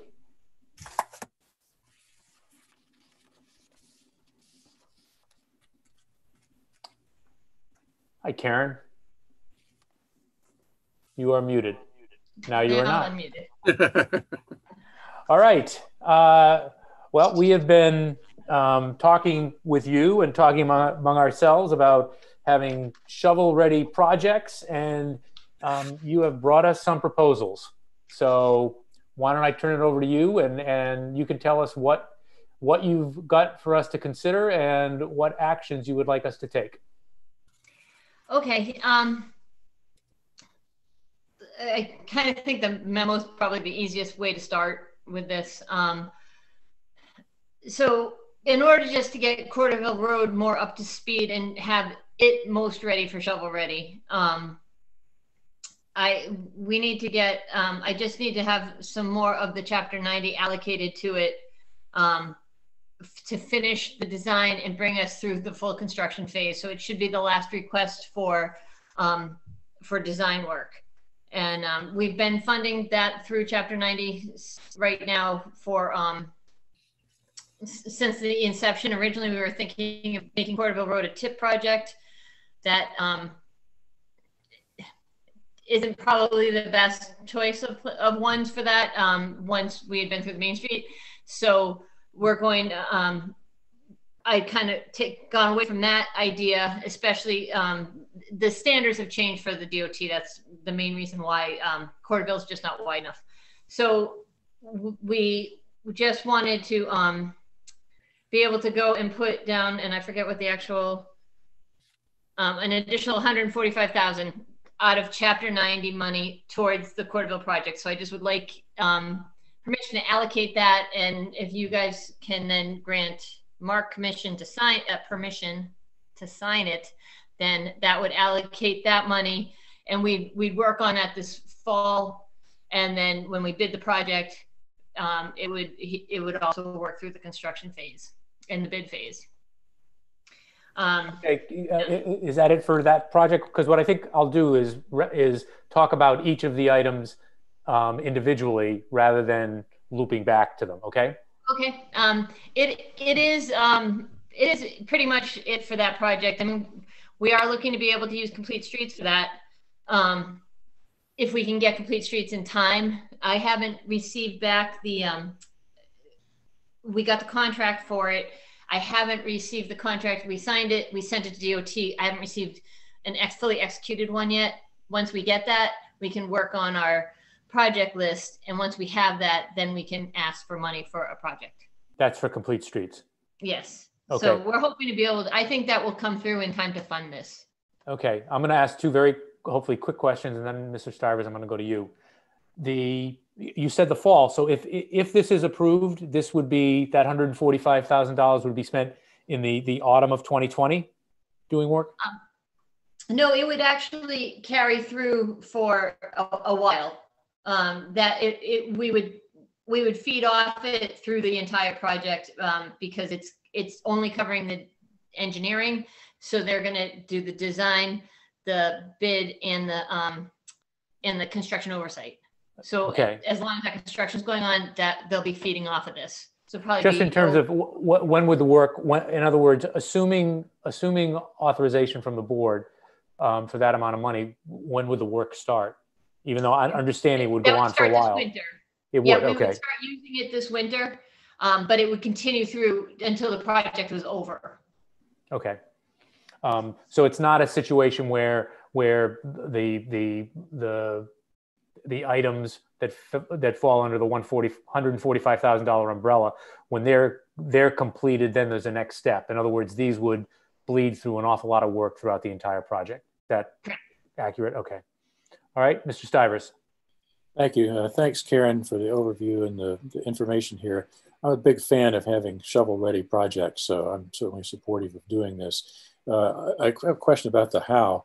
Is this something that we're going to use our usual engineering firm to do all of this, or is there opportunity to bundle all of this work together and go out to get a bid on a bulk contract for all of this work and maybe find a way to get somebody who's willing to do an acceptable job for a lower budget at some point here? This work, at least for Corderville. Can't hear you, Karen. Karen, we lost you. We lost you, can't hear. Sort of still frozen. that if we do any of the survey work that we were kind of talking about at the end, that hasn't been started yet. Karen, we missed a lot of that. Couldn't hear you. You froze, and so I think you're gonna have to start at the beginning. Sorry. Okay, that's okay. Must have bad internet. I'm sorry. So the Corderville Road has already started design. We've already vetted some of the project with residents. The downtown Main Street's also far into design already. So those projects, I couldn't go, we'd stay with who we have, who is our road engineer. If we did decide to do any of the survey work, that work could possibly, we could go with, to look and see if there is another engineering firm that we wanted to use. I will say we have had really good luck with the guys that we use, and they might not be the cheapest, but they're very good. Yeah. Quality and price, both issues certainly. So I defer to you or others to make the best choice there. All right, thanks. That's my question. Okay. All right, Ms. Braccio. Thank you. Good evening, Karen. Just a couple quick questions. One, the $30,000 from in the general fund from Legacy Farms, was that received? Yes. And when, Mr. Purple, maybe this is a question for you. When was this received? And again, I'm not quite sure the process. Would this have had to have been approved at town meeting to receive the funds from this, or no? No, Okay. This was 2 years ago. Karen, I'm not sure Okay. if it's 2 years. It might have been last summer, because we had to wait for a town meeting so that we could put it somewhere. And there was that, and then we had $7,000 for sidewalk work for a project actually out of Oregon that also went into the general fund. Whenever money like that happens, it goes in the general fund, and then we have to reallocate it to us. And I don't know if it got done at town meeting. I don't know where it would have been to look for it. I don't know if that money was reallocated out of general fund back to sidewalks. So it probably still continues to carry through. Okay. Okay. So that actually leads me to my second question, is that I know when some of the subdivisions go in and sidewalks aren't built within the subdivisions, they're supposed to be built elsewhere in town. So specifically, you just mentioned Oregon. So $7,000 was the offset to the town instead of building sidewalks somewhere else. And how do you come up with that figure? So for that one of the biggest problems we have as a town is that it costs us more to do work because of prevailing wages. So we basically have to use the means book and say, this is what a sidewalk would cost the developer to build this sidewalk, in his development. So based on that, and a lot of the work they already would have to do a lot of it because of the way construction works. So you can't include 100% of the sidewalk work because there's some sort of curbing still there, and there's some other work that now gets pulled out of the sidewalk. And so the total cost is based on the work that would be done just for sidewalks. And because they're not at prevailing wage, it costs us probably double to do the same length of sidewalk as it would cost a contractor, a developer, sorry. So are you confident? I would imagine that this subdivision isn't the only subdivision that this concession has been made in replacing sidewalks.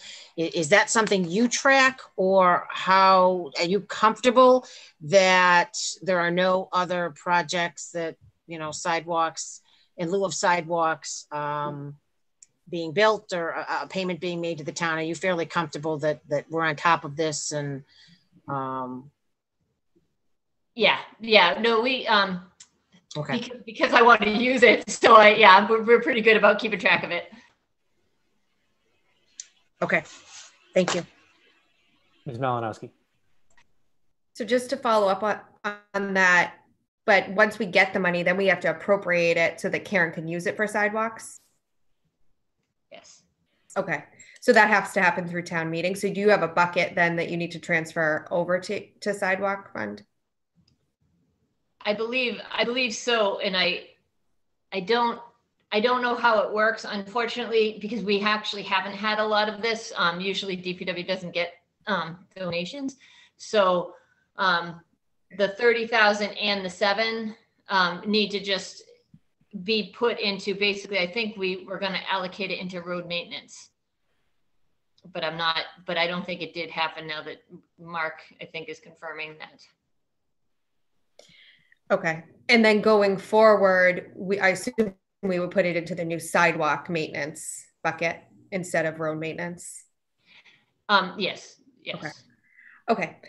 So then I had a few questions. The 145, in your description, it says it's going to be allocated for permitting, final detailed design, bid plans and specs, as well as bid and construction phase, engineering, assistance, and oversight.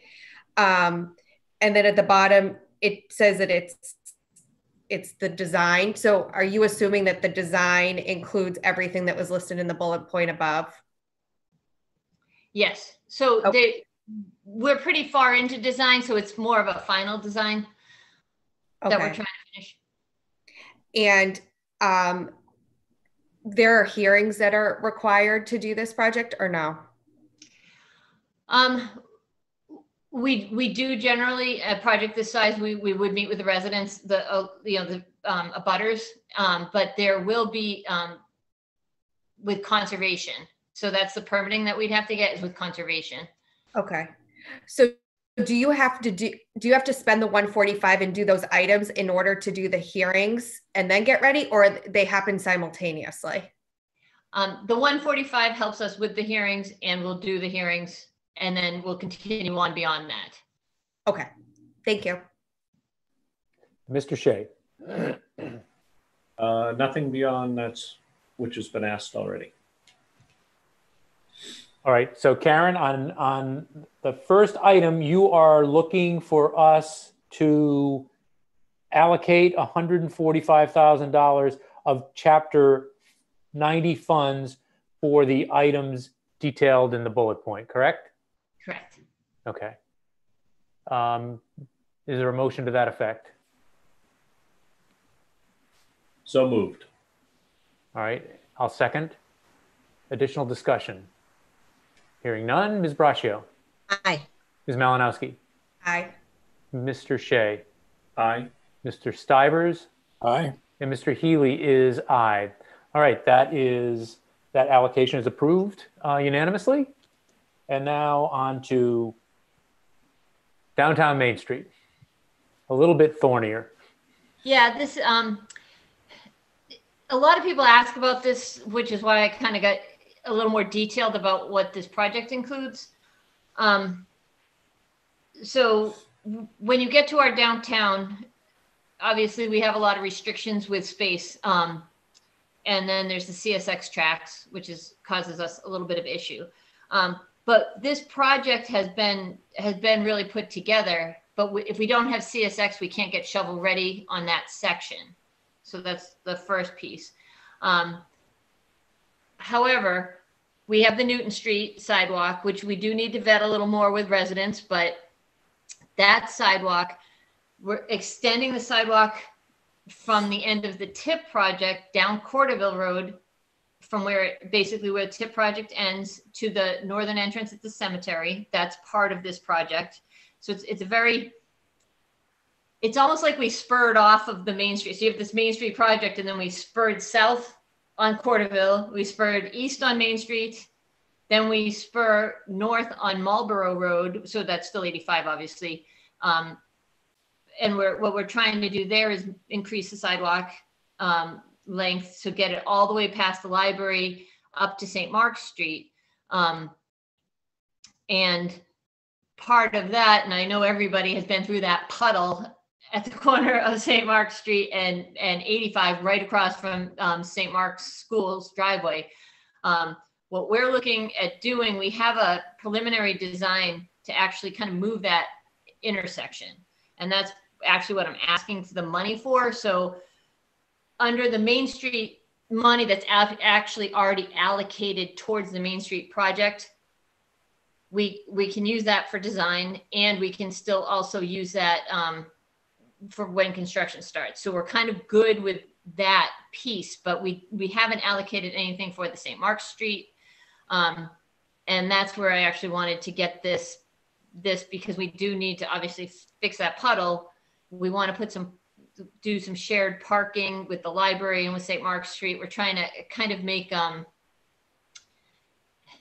corridor more walkable through other areas, right? So we'll be able to ultimately, once we do our complete streets priority list, I believe 85 will end up on it to get north on 85 up to Ledge Hill, probably all the way to the bridge, where we then have sidewalk on Marlborough Road all the way up to really basically to the light.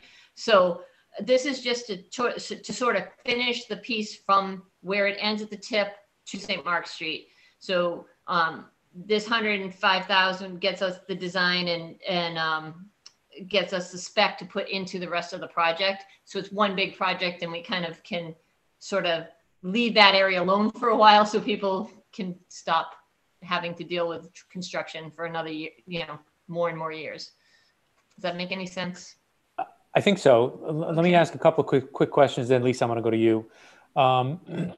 So is the 105 in addition to the 1.4 million, or is it part of the 1.4 million? It's in addition, because St. Mark's Street really it's really beyond any of the Main Street allocations. So I feel like no, that's fine. I just wanted to make sure that or educate myself into which bucket it might be coming out of. So that's number one. Number two, that area at that intersection, and maybe I'm hallucinating a little bit, but it seems to have gotten a lot worse in the last year or 18 months. Are my observations correct? You're correct. All right, that's question number one. So yes. Question number two: what is the deterioration? Was any work done in that area by St. Mark's or someone else responsible for the deterioration and the situation getting worse, or did something else contribute to it? It is from the stone wall. And the work they did at that intersection, because the water used to flow onto their land and into that area, which actually is not, it's old right of way at this point, and puddle up, but it puddled up there. But now what we're looking at doing is, because that's not a great turn for the fire trucks, and for, to begin with, we're looking at actually, by fixing the drainage, by actually moving the road and perhaps doing some sort of a license for St. Mark's to use the right of way, and they give us an easement to put a right of way on their property, and we could fix that intersection so it's much more drivable, so it's better for the traveling public. But then we can also do a better intersection for drainage, and then we can also do better parking area, and actually do a real parking area that we could share with St. Mark's, which would be beneficial, I think, because we've taken parking from the downtown area. All right, and Lisa, I'm going to go with you just a second. Mark, or Karen, either, who's having these discussions with St. Mark's about the easement? Because I'd like to wrap them into some other discussions, particularly since I had a feeling that the issue there might have been tied to some extent to the work that was done on the wall, and now the town is needing to address that. So who's having the discussions about the easement with St. Mark's? We haven't really done anything. I've shown them the plan just to make them aware of it, and with the idea that I needed to talk to the selectmen first before we could go any further with anything, and actually ask them to make an official discussion, sit and really look at it and talk about it. Okay. All right. So when you say we, are those discussions, who's going to be involved in those discussions with St. Mark's? I have not I haven't done anything except. We're not there yet. So, Okay. so nobody at this point. All right. Well, when we get to that point, I want to tie it into some other discussions with St. Mark's. So I'm done. Lisa, to you. Great, thank you. Actually, the stone wall was one of the questions that I had too. Just one other question, Karen, that the town is hoping to use money from the safe routes to school to fund some of the sidewalk work. It's not clear if this grant application will open or how much the grant will fund. So we don't have any idea of what the cost of that may be or what benefit we may get from that grant. Obviously, because we haven't applied, but so you're not putting a dollar figure attached to this yet. It's no. Okay. Basically, I'm hoping that I do believe it's going to open because I have seen some information about it, but I haven't seen an open date. It seems to be usually around January, which is when everyone thinks there's going to be all this money. So I don't know, maybe there'll be more, but we'll take whatever we can and get as many done as we can. And then if we can free up any of that money that's in Chapter 90 for Main Street, the downtown, then we can use obviously that elsewhere. We can just talk to DOT and get it changed over to a different project. Okay, that was it. Thank you. Ms. Malinowski. Thank you. I just have a general question, I think, about all three projects. So when you add it all up, it's a decent amount of money. So who's going to have the oversight of the spending of it? The way most of this works generally is that it's signed off on, like the bills are signed off by me because it's construction. But first the engineer actually checks the numbers and everything to make sure that we're not paying for something that wasn't done. We obviously know what's been done or what's not done well. And then at that point, also the town accountant has obviously a lot of responsibility to make sure that the money and the funds are where they are supposed to be. But okay, if that's generally the way it's always worked at this point. Okay. Okay, thank you. That's all I have. Okay, Brian? I was just also going to comment that with the work at this intersection at St. Mark's Road and 85, I think that the two major beneficiaries of this will be the town and St. Mark's, and I think it's a great opportunity for a public-private partnership to work together to make this work well for both entities. I encourage those discussions. And Mr. Stivers. Thanks. I'm all set. Thank you. All right. So Karen, you are looking for a $105,000 allocation of Chapter 90 funds, correct? Yes. For St. Mark's Street design, is that sufficient designation for the money? Yes. All right, I'll move that. Second. All right, seconded by, I think Mr. Stivers got there first. Discussion, none. Ms. Braccio. Aye. Ms. Malinowski. Aye. Mr. Shea. Aye. Mr. Stivers. Aye. And Mr. Healy is aye. That's unanimous as well, Karen. And now Route 85 and Framingham Road survey. So this is very much more proactive than the town usually is. So just get that one ready. You can't do any design without a good survey in the town. The right of way doesn't change much, so you can get a survey. Basically, once you have it, you can just spot check where things have changed once you have it. If you go to a design work, the route from the Marlborough Town Line through the intersection lights of Marlborough and Marlborough, and it's technically Newton Street, but everyone calls it Framingham Road, and then turns into Framingham Road and to the Boston Road Causeway.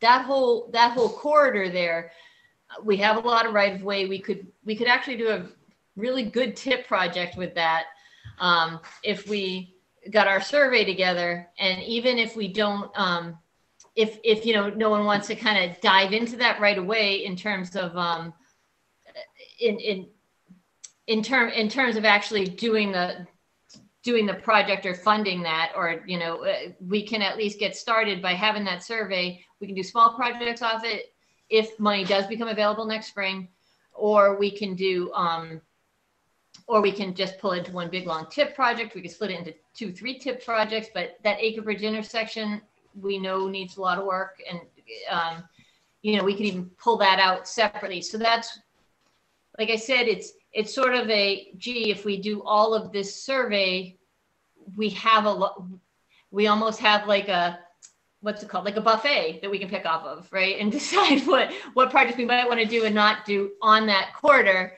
And then say, you know what, while we're waiting for the tip to, if we do want to do a tip project, but we could, you know, fix this intersection in the meantime. And so that was the concept of this. It's very not something that we've ever done before. All right, Karen, no need to be defensive. I mean, you are calling our bluff in a good way. I mean, basically, we effectively told you to be proactive and identify projects, and you know, let us know what sort of work would be needed to get those projects shovel ready. And not surprisingly, it costs some money on the front end. And so I applaud you for being proactive and for identifying, you know, some work that can be done at the front end to, you know, make a tip project, you know, more quickly viable. You know, or if other money becomes available to be able to deal with it on a road that clearly needs some work. So don't be defensive. You're doing exactly the right thing. So, and with that, I'll go to Ms. Malinowski.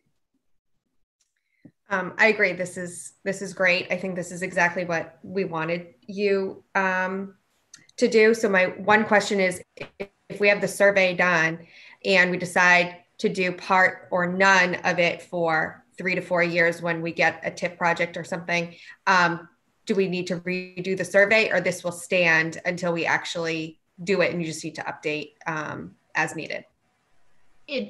Based on that road, it should stand, and we would probably just need to do a little bit of updating because some stuff might change a little, but it won't be anything significant because our right of way doesn't change much. Okay, thank you. All right, Mr. Shea. No questions on this one. Mr. Stivers.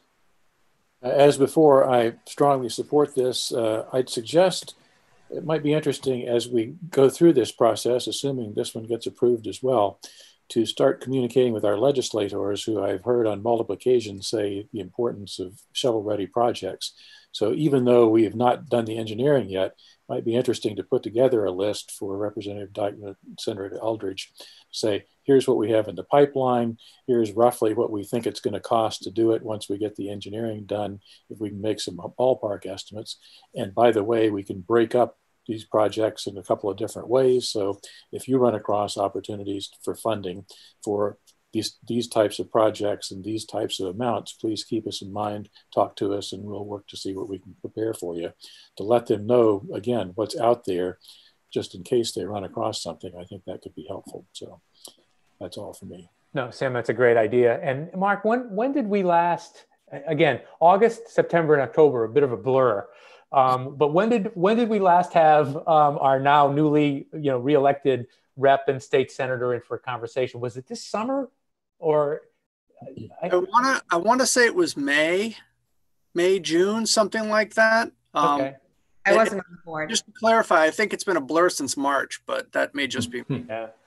Well, why don't we do, following up on Mr. Stiver's suggestion, why don't we issue an invitation?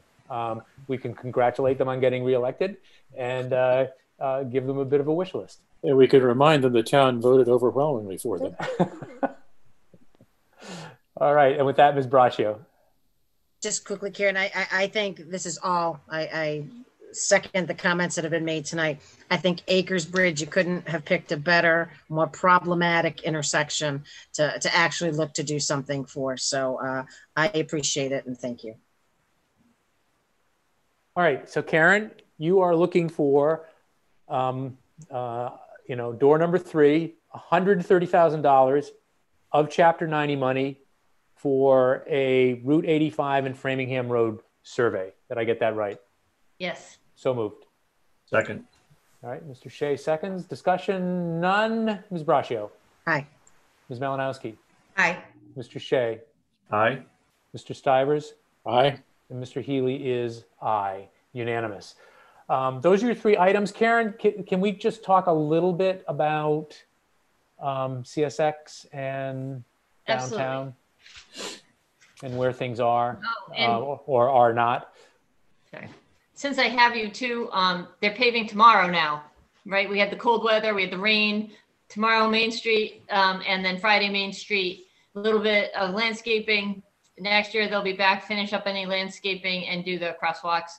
They'll be striping next week likely, or that's their goal. So it's gonna look mostly done. Yay. Great. One quick thing, and while I have my cohort from the Main Street group here, Mr. Shea, you can tell me, or Brian, you can weigh in and others can weigh in.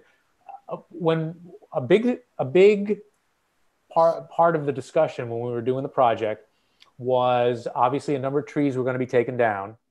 And there was a discussion that I think it was 2 to 1. I might have the ratio wrong, but 2 to 1, trees were going to be replaced for those that have been taken down. I will tell you, and this is, people can disagree with me.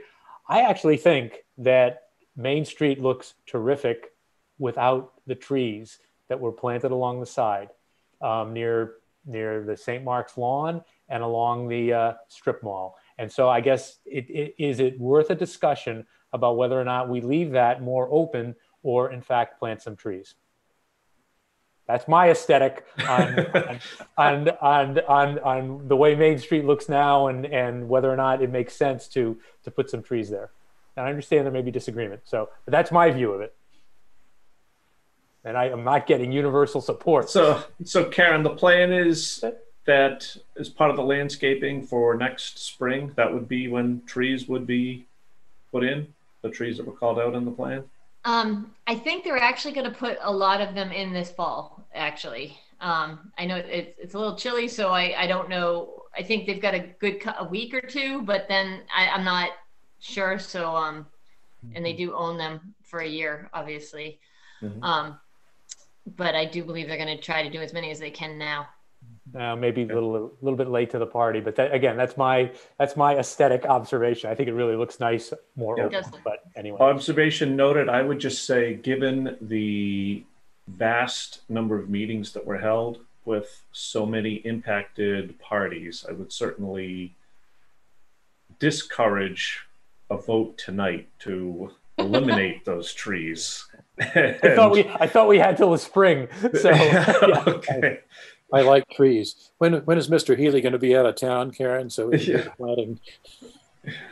We can plant some more. We're going around with I would go going around my saw, taking them down. All right. So anyway, I hijacked you from talking about CSX. I did it first, so I hijacked first. So the downtown, the CSX. And if anyone has been tuning in on any of the planning boards the planning board meetings when they were talking about the parcel downtown, you heard them talking about drainage and all these other problems, which I didn't really realize anyone was having basement issues over there. I've never called about that, but we are looking at putting under the tracks, replacing the drainage pipe in there, putting a new drainage system in there. We're replacing the water main. So we have an easement that we need from CSX. CSX actually owns the right of way there. We have an easement across their right of way for the road. Also, because of the sidewalks, the crossing right of way is a little different also because the sidewalk doesn't continue across their road, across their right of way. So ADA wise, there's some issues. So we have everything designed and ready to go. We've sent it to CSX. We've been back and forth many times with them, and we're now clear. They're ready to give us an easement. However, because of the infringements. Is that the word I'm looking for? The people on their property, Encroachment. their property. Infringement? Encroachment. Encroachment, thank you. It's like wouldn't come. So these encroachments. I lost her anyways. Karen, we lost you again. Karen?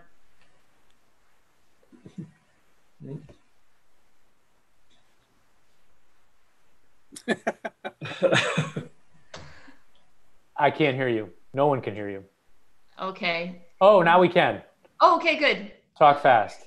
So, yeah, that's the problem, right? All right, so the encroachments, the CSX wants us to either help them fix these encroachments, which they'll only give really 5 feet of easement to any of these properties on any side. So their right of way is 30 feet from their center line of the tracks, but they're willing to go to 25 feet with this easement.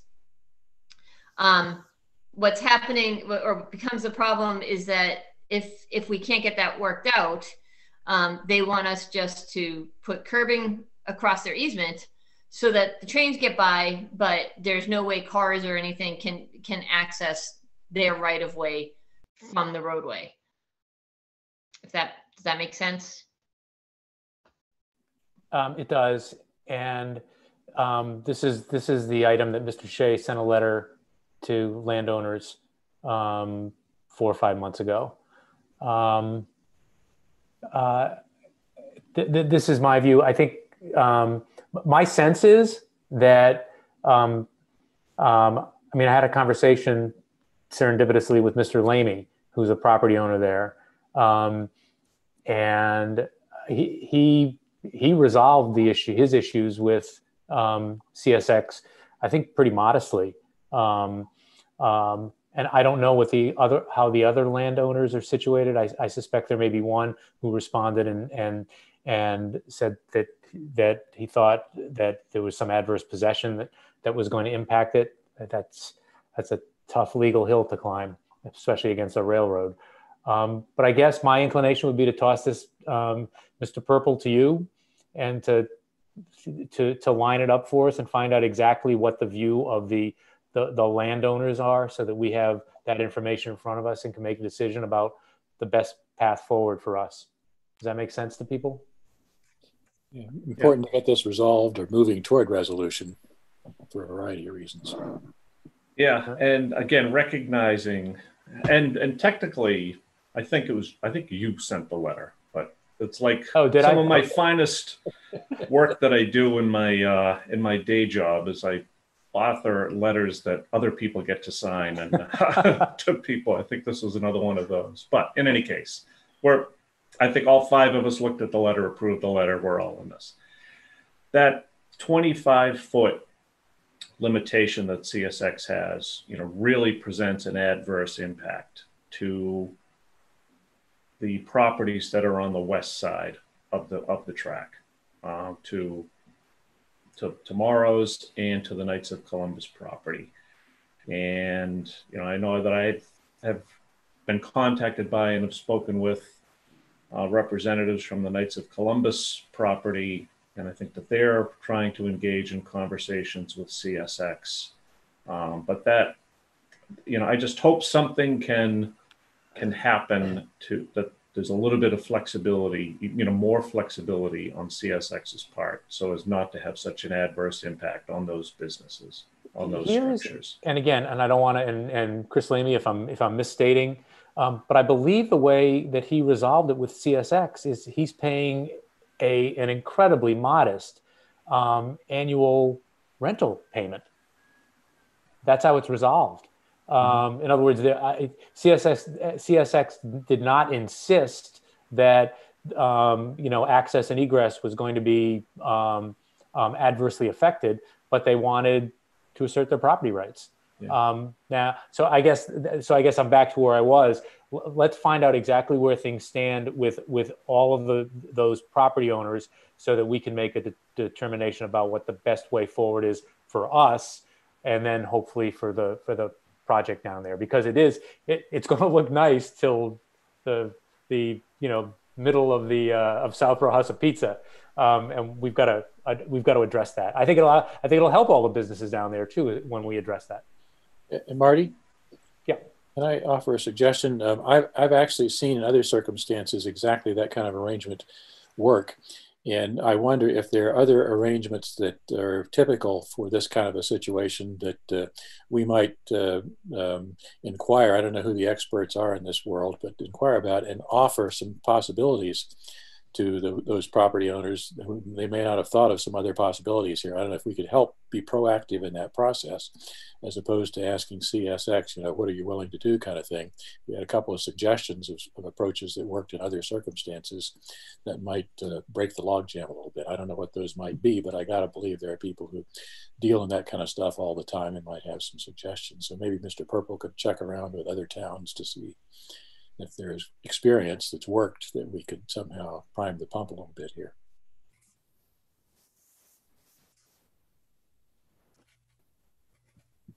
You're muted, Marty. Muted, Marty. Yeah. But it was eloquent. Mr. Purple, does that make sense to do basically two things? Number one, touch base with the property owners and find out exactly where things stand with CSX. And number two, yeah, we're not the only town that has train tracks going through it, where there are where the train has property rights, and see if there are some creative ways that maybe it's been addressed in some other towns. Sure. Okay. Yeah, I'm happy to do that. Okay. All right. Anything else for Karen? Karen, I think you are free to go. Thank you very much. Appreciate you guys making. All right. Thank decisions. you, Karen. Bye.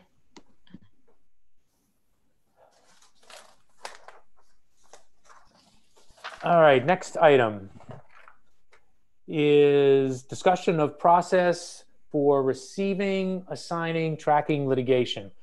And obviously this is something that was brought up in general terms last year when I wanted to get my hands on paper, and obviously became more acute this summer with stuff that happened with the Warfield litigation. Now, let me draw a line down the middle. The Warfield matter is in litigation. So to the extent that's why we added an executive session item on.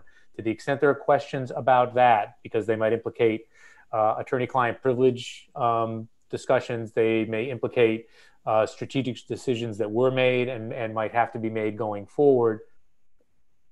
Other than in very general terms, let's avoid those in public session. So let's talk first about the tracking system.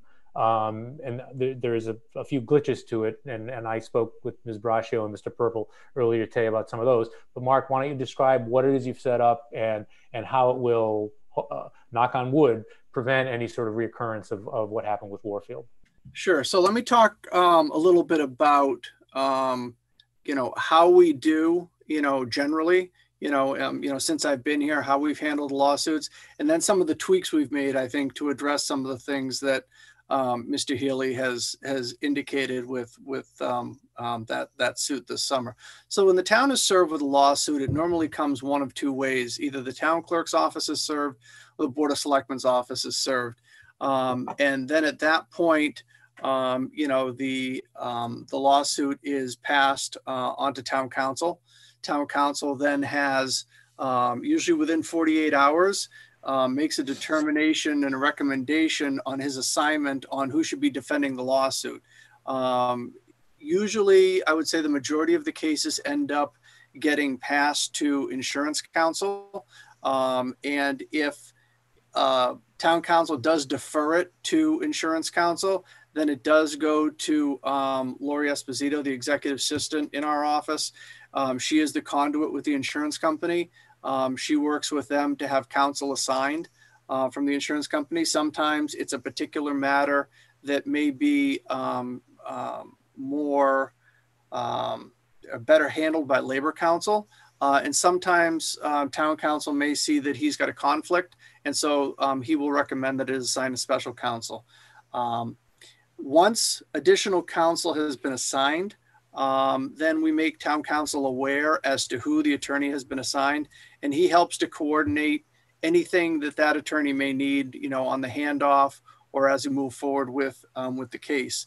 The board is also made aware of who the assigned counsel is, because then from time to time, the board will ask to meet with counsel to get updated on the case, to talk about strategy, and those discussions happen obviously in executive session.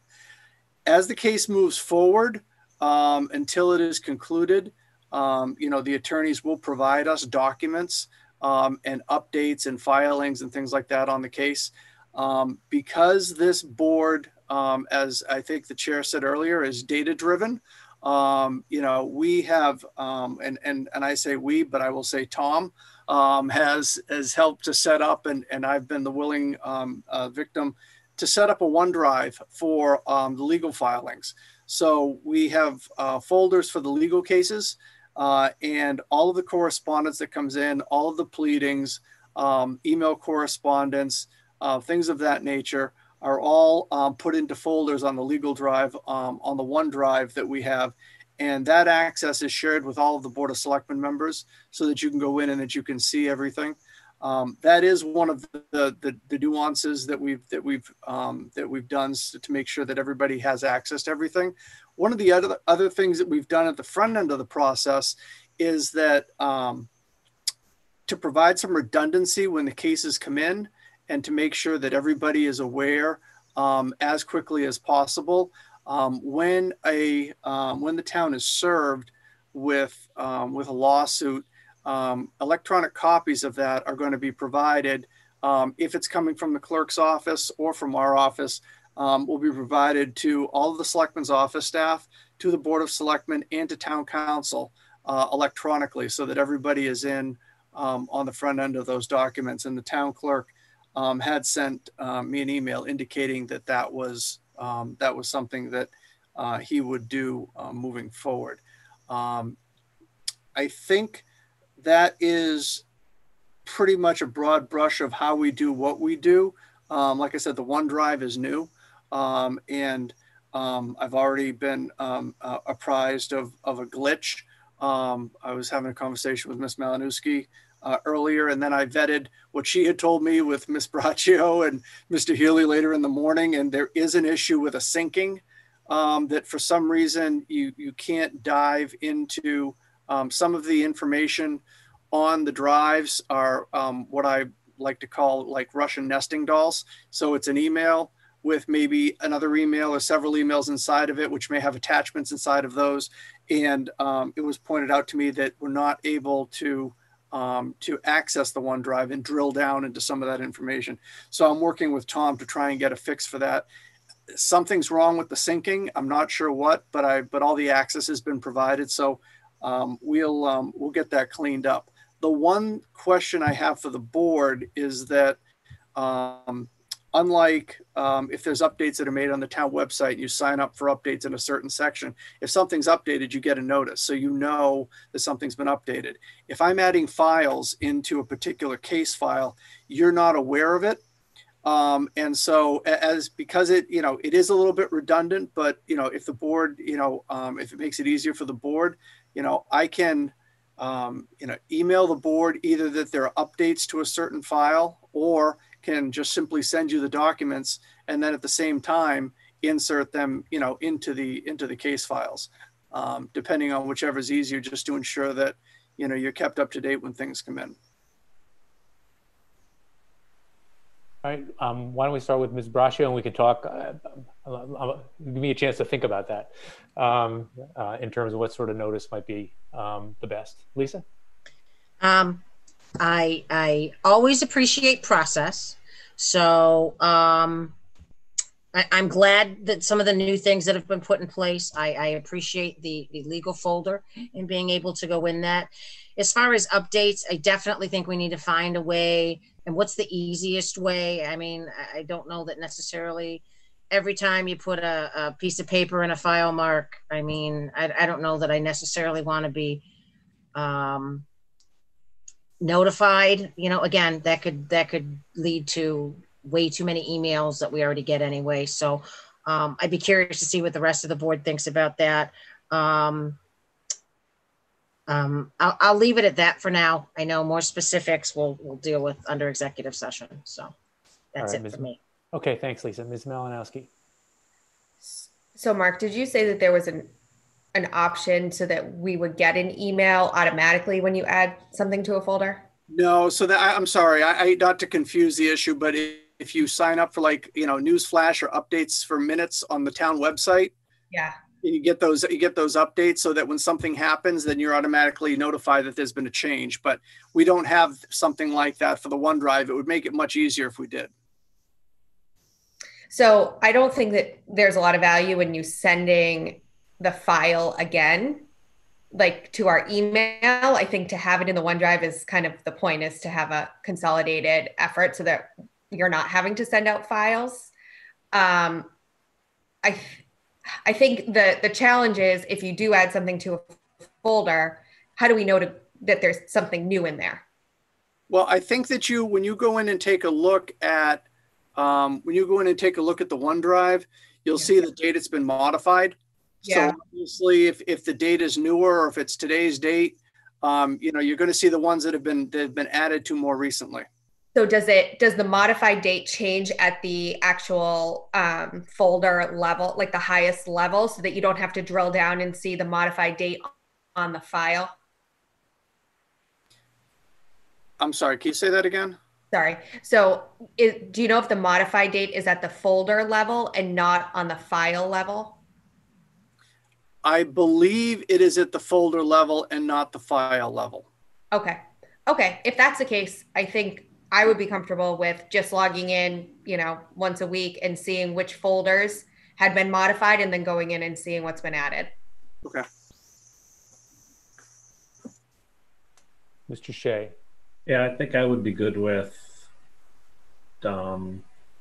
just having it, incumbent upon each of us to go in and see what's new. Obviously, there may be some cases that have more interest to others, or others may have more activity going on at any particular time that may warrant us going in with more frequency. But I think just making sure that we have the information there on the OneDrive, it's then incumbent upon us to go find it. Mr. Stivers. I agree. Having the information available is important. Great step forward. One thing you might consider is, Mark, you often send us a weekly update at the end of the week, maybe including in that a note that, here's 6 documents that have been added or something, to at least alert us to what's going on there. Or particularly if there's something that's unusual, important, or whatever there that's been updated, just to remind us of that. That could be helpful too. Sure. Thanks. Yeah, and Mark, I don't want to put sort of rigid guidelines together about specific items. Leave it to your judgment that there are specific items that I would give us immediate notice about. Yes. The filing of a complaint. Obviously, if a judgment comes down, but it's like pornography. I know an important document when I see it, and I am comfortable leaving that determination to you to get that an important document in our hands sooner rather than later. Other than that, an end of the week update, including it in your town administrator report, say, by the way, there's been a decent amount of activity in this particular lawsuit or in this matter, I think it'd be, from my view, would be sufficient. Well, obviously, when litigation is filed, you're going to get that. That's not going to be something that you're going to have to go and check for. You're going to get that. Here's a new, something new that's been filed against the town. And now, we'll create the folder, and then any correspondence regarding that will then be added to the folder. So you'll be notified on the front end, and then, yes, obviously the major milestones in that, I'll make sure the board is aware of those as we go along. The tracking system is great. When are we going to do the litigation elimination system to prevent all the litigation? That'd be great. Yeah, that would be great. Next month. All right. Anything else public session relating to this? No. All right. We are done with 3, and we are going on to 4, our reports. I will zip through a bunch of items. Two of them that are listed there. I'm going to get to those last. I've got some initial things. Number one, I've been kidding people that because I visited my mom in Rhode Island, I had to vote by myself yesterday. But Sue Butka was wonderful in arranging it. But because I did vote in person, I had the opportunity to see again what a terrific job the town clerk's office does with that. And of course, we all know, and I just want to let folks in the town know that the person responsible for that, primarily responsible for that, Mr. Haggerty, while he was doing work on it on Saturday, took a really bad fall, and as a result, couldn't be on site from Saturday until, I don't think he got home until election day itself. My understanding is he's doing fine, but he did take a pretty good bump on his head from the ice. So Jim, from I'm sure the entire board, we wish you well and another incredibly well done job on a tough election cycle. Number two, our townhouse receptionist, administrative assistant Carol Ostrich is retiring. So congratulations to her. We'll do something maybe formal at one of our meetings in the next couple of weeks, but just I want to wish her well on her impending retirement. Number three, we are, and we're going to have an executive session probably on Tuesday. The Capital Committee is, I think today or very soon, getting appraisals for the Arts Center property. So we'll have the opportunity to discuss with them and review the appraisals that come in. In terms of our goals and procedures generally, again, the last few months have been sort of brutal in terms of various items of business, but hopefully on November 17th, we'll get back to having some of our committees come in and talk about their goals for the year. So our next regular meeting is November 17th, and hopefully we'll have a number of committees in that day. Reminder, special meeting on next Tuesday to talk about the downtown zoning issues. Probably tomorrow. I was going to do it tonight, but I decided not to, and that is to talk about specific liaisons. I've broken them down, had a nice conversation with Ms. Malinowski about her idea for how these would work. I've assigned 3 departments or boards to each person. If you have a problem with one of them, let me know, and I can juggle them around a little bit. And baby steps, that's why I'm starting with 3. Let's see how that works in the short to medium term. And you know, if it works great, then it becomes a normal part of our process going forward.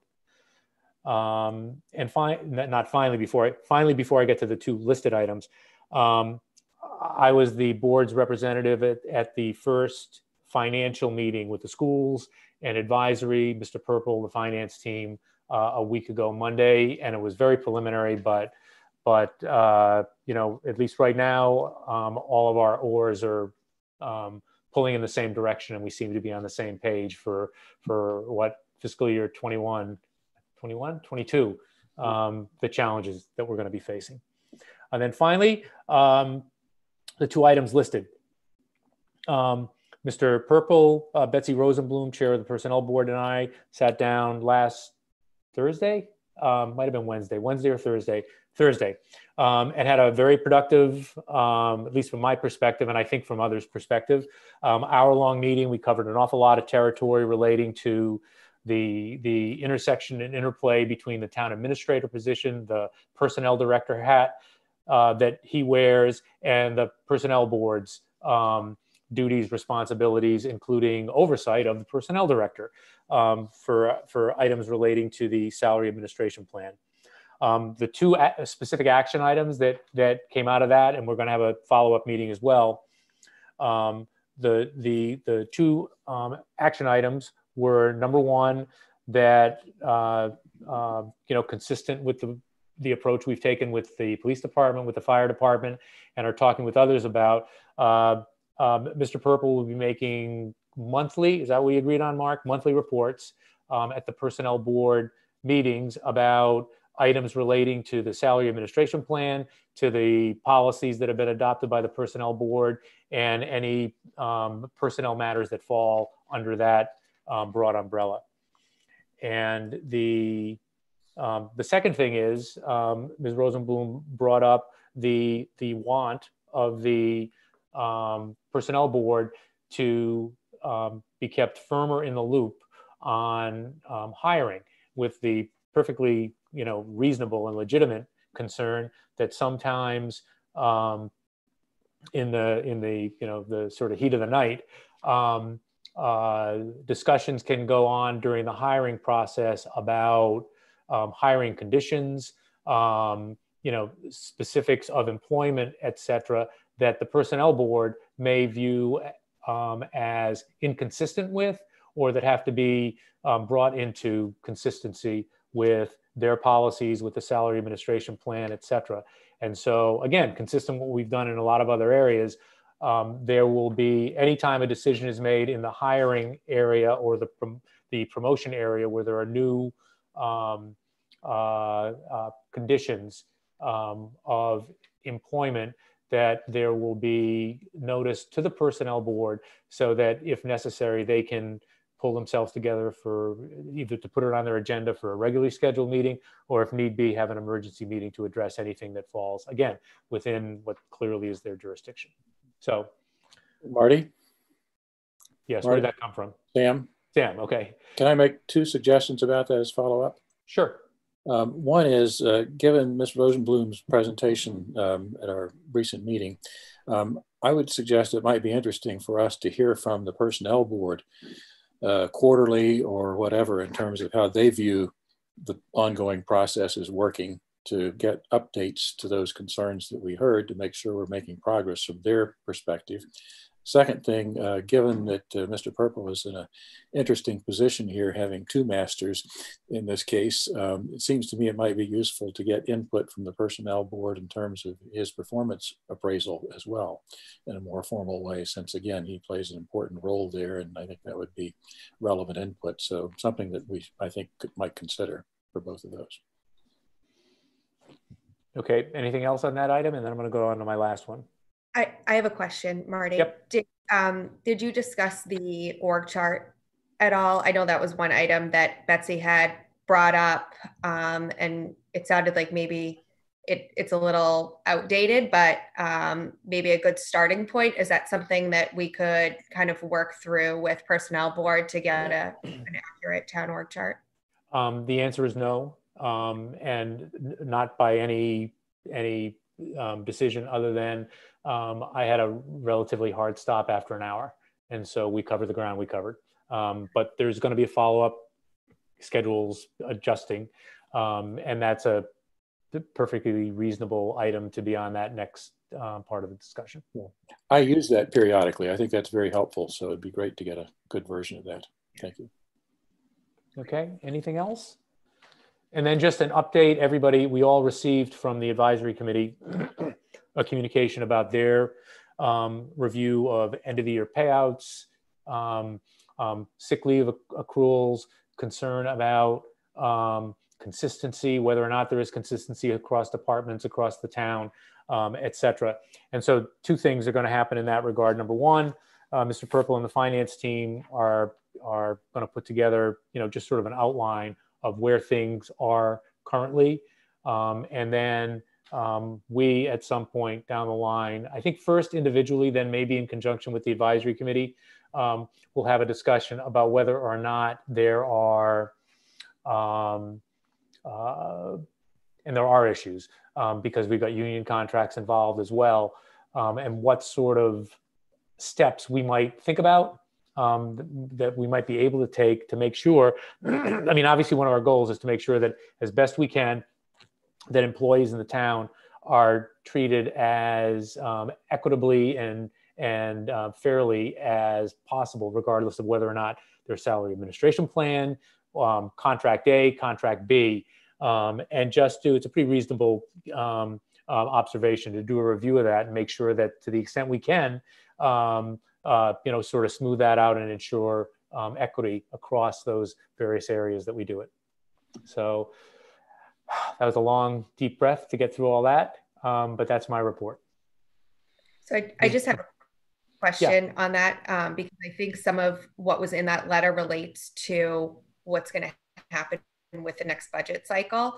So like where things are budgeted, are they budgeted? And I just want to make sure that we're capturing what should be captured in the budget cycle. So I just want to make sure that we address that piece sooner rather than later, because I think it impacts FY.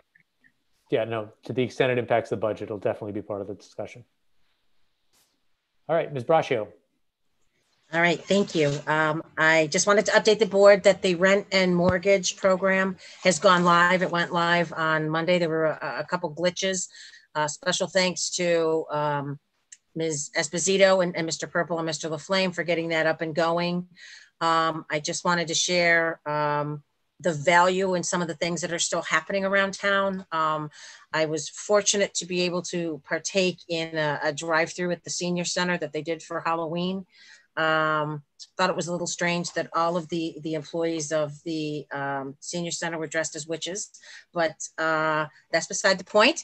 I don't think it was characteristic of them in any way, but it was really wonderful and nice to see our seniors actually dressing up, you know, coming through the little drive-through, picking up a little treat and a little gift bag with some candy and stuff in it. And just again, having the opportunity while the programs aren't running to be able to have a little bit of contact, mask to mask, whatever. It just was really wonderful to see. And I'm so glad that those programs to some level are still able to continue to give our seniors an opportunity to have something to look forward to, you know, and get out of the house. So kudos to Pam and crew for that. And lastly, we had talked about instituting office hours again. And I know Mr. LaFlame and Mr. Purple are working on coming up with a process to be able to do that, you know, hopefully relatively quickly. I know we've been having a lot of meetings every week, so it's kind of tough to put the office hours in there. I know we had initially talked about doing it every other Tuesday, but we seem to be meeting on those Tuesdays. So just know that is in the works, that Mr. Purple and Mr. LaFlame are putting steps in place for that to happen. So that's it for me. Thank you. Ms. Malinowski.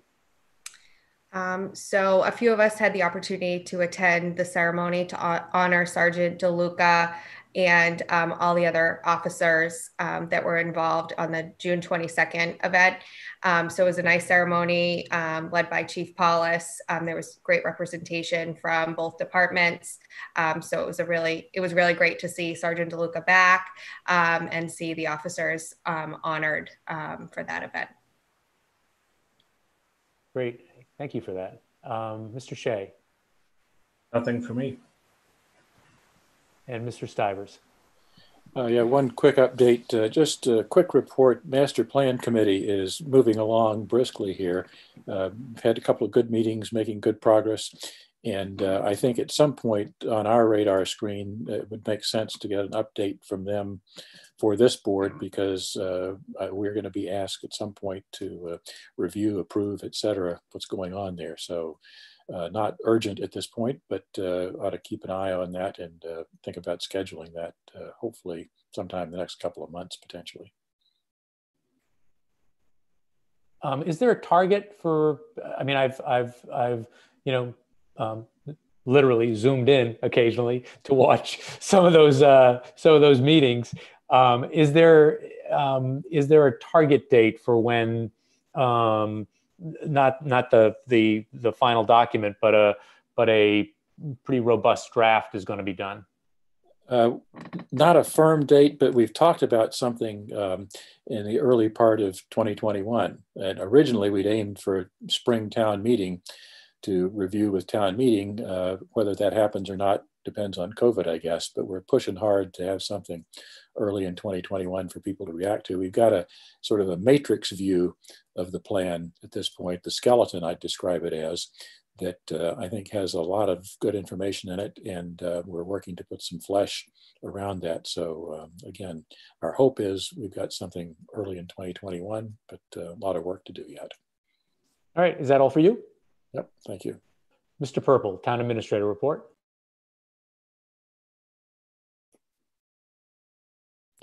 Thank you, Mr. Chairman. Just a couple of quick items.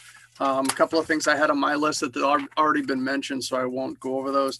The first one, I did send out notice to the board late last week that Tom LaFlamme has given his notice that he will be leaving us for another position at the end of the month. His last day with us is November 27th. It's obviously extremely bittersweet. Tom was our first IT manager. We had an outsourcing of IT services for 20 years or more. And I think it was a great decision to bring it in-house. And I think Tom did a great job with it. And very sad to see him go. Fortunately for him, he's found, a job that's similar to what he's doing now. It's just really close to home.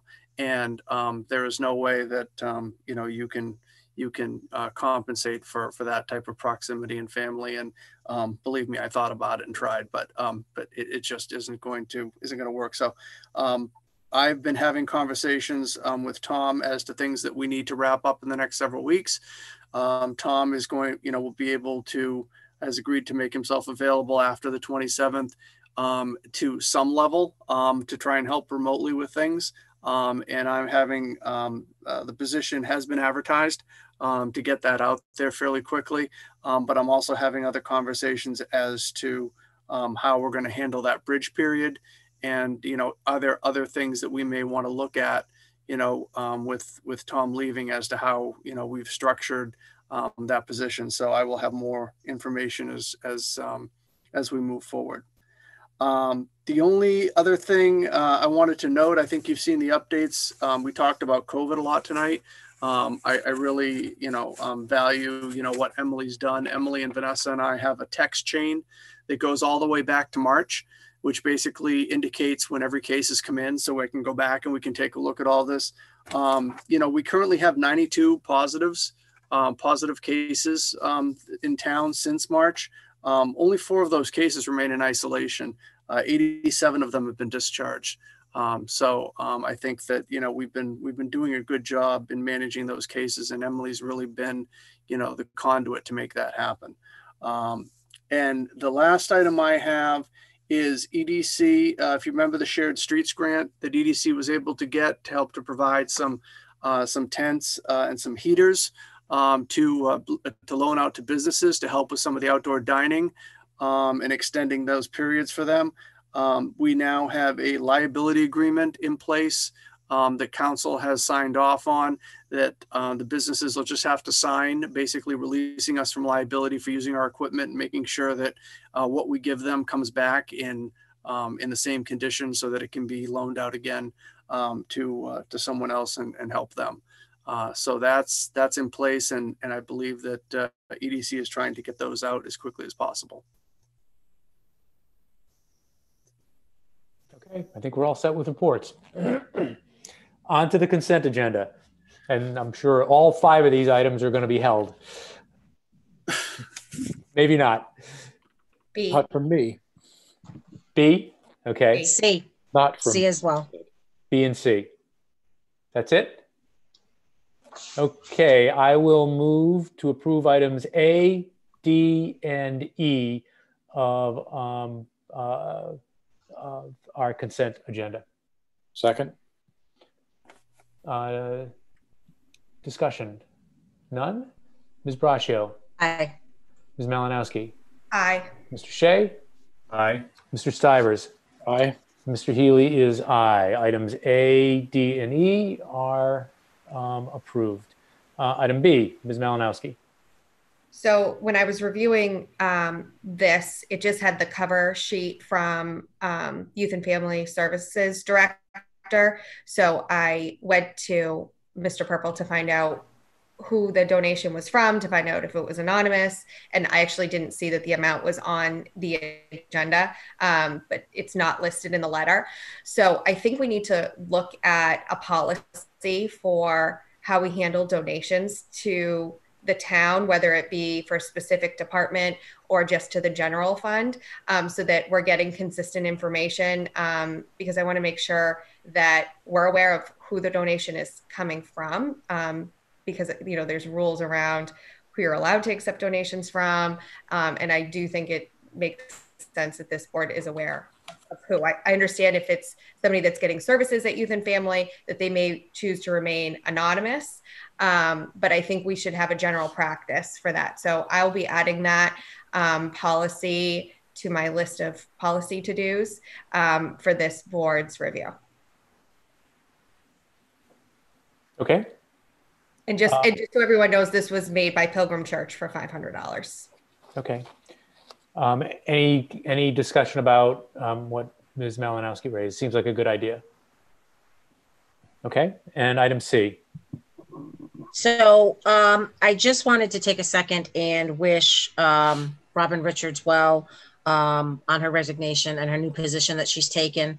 You know, she was honored today as well at the ceremony. She was the dispatcher that was on when Sergeant DeLuca's incident happened. And she's been a tremendous asset to the town. And just on behalf of the board, I think we'd like to just wish her well and thank her for the time that we were fortunate enough to have her in Southborough. That's all. All right, well said. All right, I move to approve the acceptances listed in B and C of the consent agenda. Second. Second by Ms. Malinowski, who beat Mr. Stivers that time. Ms. Braccio. Aye. Ms. Malinowski. Aye. Mr. Shea. Aye. Mr. Stivers. Aye. Mr. Healy is aye. We are done with the consent agenda. Going on to 6A, discussion of performance evaluation documents policy. You may recall that Mr. Norris was going to be on our executive session agenda when we kind of got jammed up one meeting ago or 2 meetings ago. One of the things I was going to have him talk about was what was included in the supplement to the packet, which is the 2018 Wayland decision that's had a big impact on the way performance evaluations are treated in terms of the public records world. And the reason is because, and Ms. Malinowski, you were not part of this, but we all did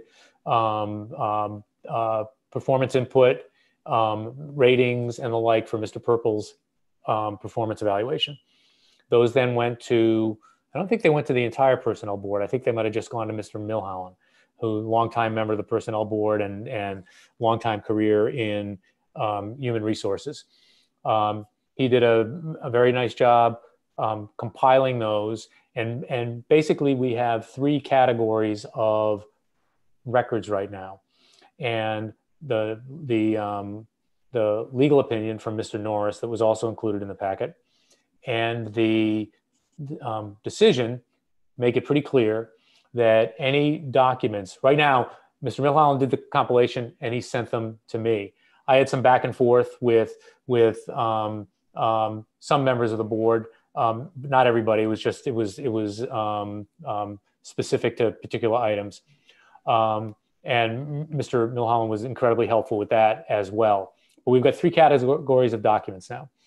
We have a composite rating for Mr. Purple.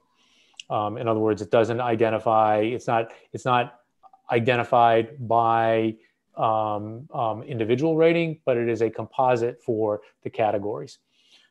We have people's individual ratings for those categories. And we have, to greater and lesser extent, we have text, prose, comments that relate to those. Anything, right now, I'm the only one other than Mr. Milholland who's seen them. Any items that go to the board as part of our personnel evaluation review of Mr. Purple automatically become public records. In addition, the personnel review itself is done in public session, not an executive session. It's the nature of the way things work in Massachusetts.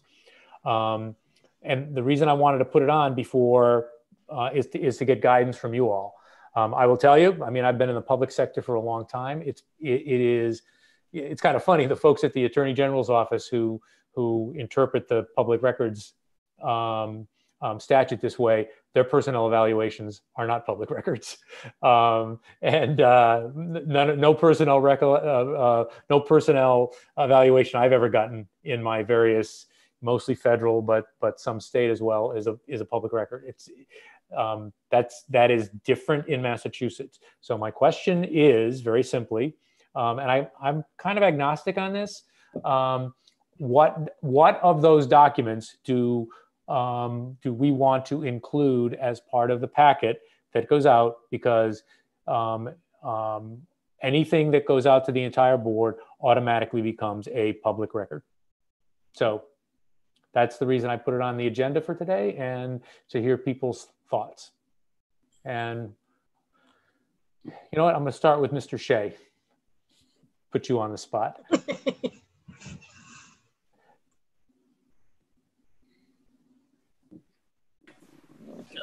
Much more comfortable with engineering documents and reports than personnel matters like this.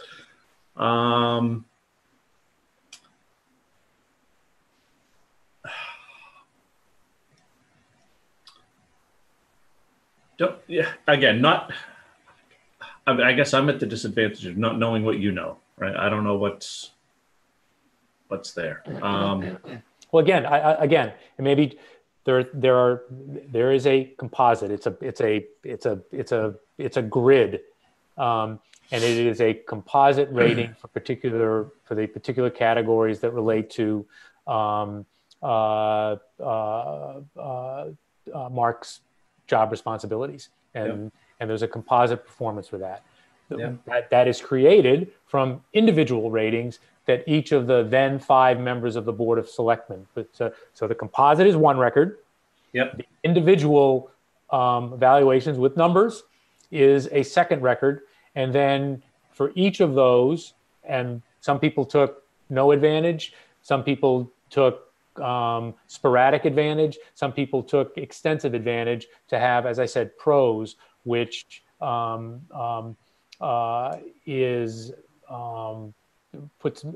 meat on the bone of the number that's included in the composite. Yep. And the other possibility, actually, one thing I forgot. The other reason I'm bringing this up is because I know when I filled out these items, less so the composite, less so the ratings, but when I did the pros, I did not do so with the understanding that what I was writing was going to become a public record.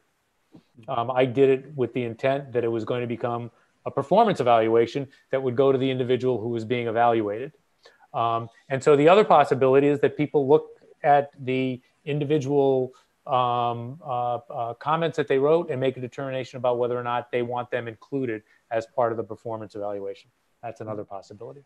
Yep. So again, we got tension here. On the one hand, performance evaluations in most of the world are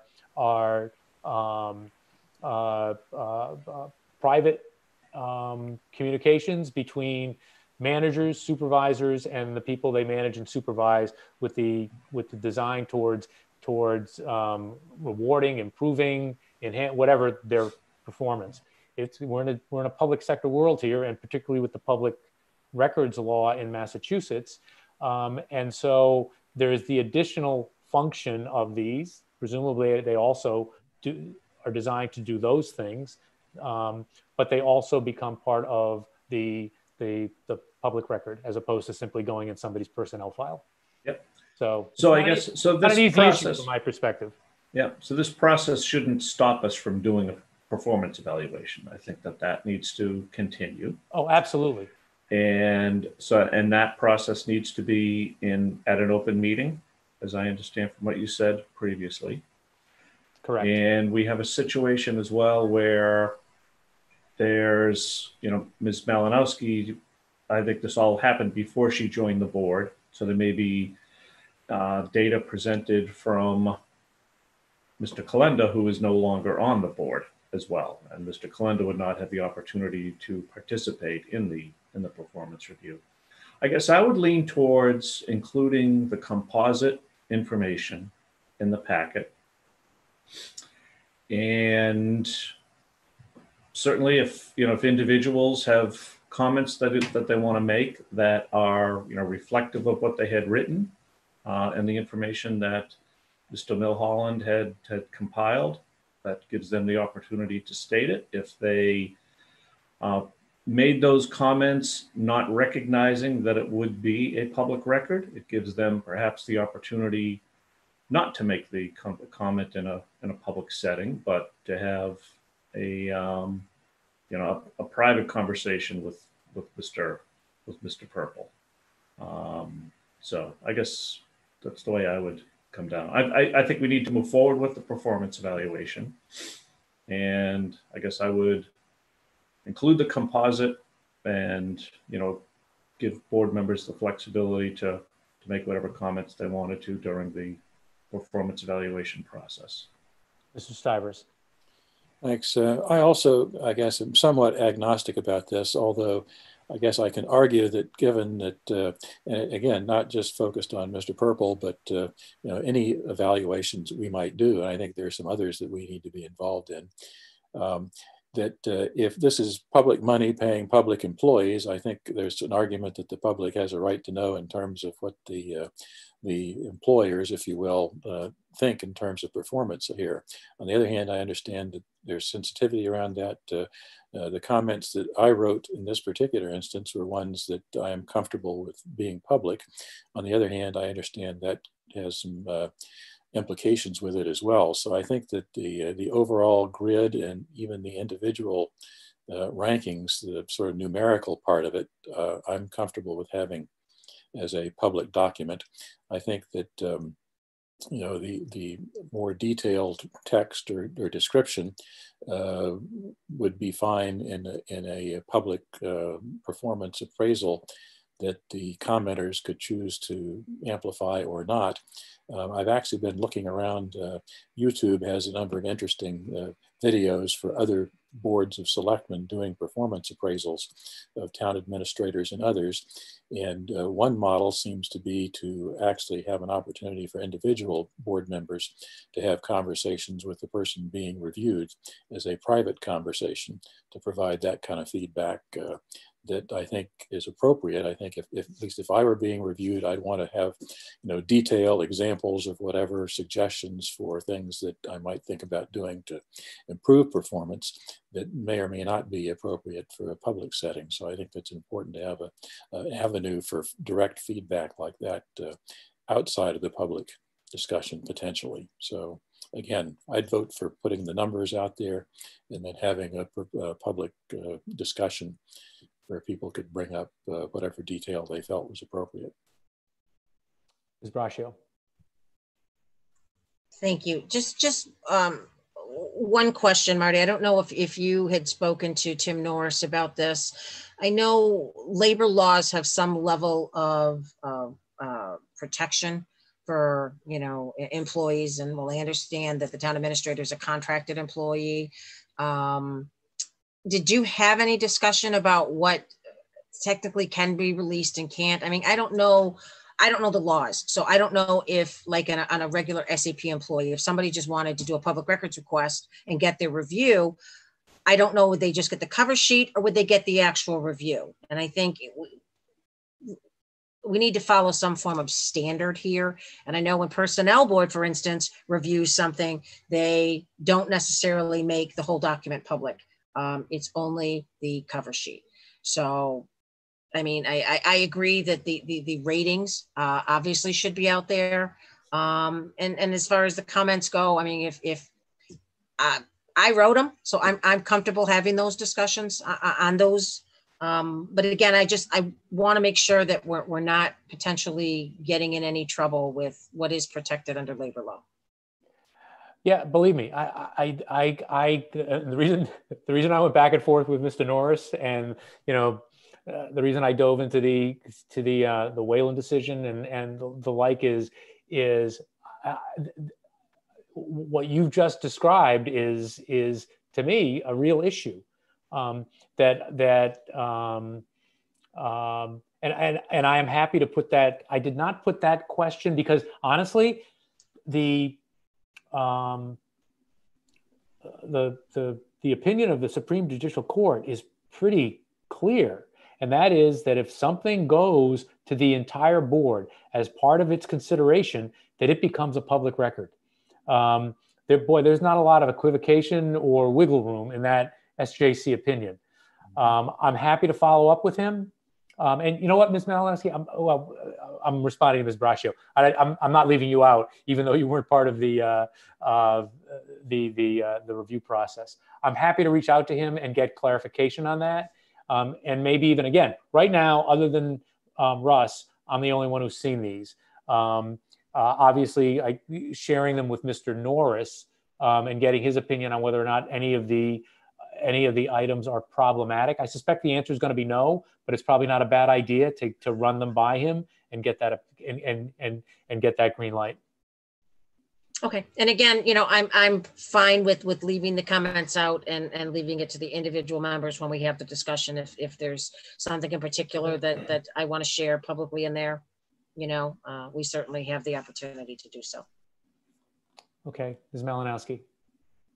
So I don't necessarily have an opinion on which of the 3 tiers because I didn't participate in this review, but I am curious how you would handle Mr. Kalenda's input, seeing as he's no longer on the board.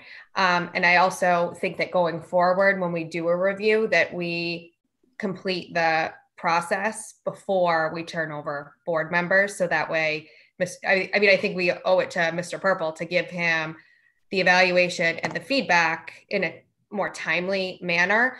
I also think we need to keep in mind that he's coming up on his next contract. And so I would appreciate having the opportunity to do an evaluation before we're asked to enter contract negotiations with him. I think getting feedback as a town administrator is extremely important.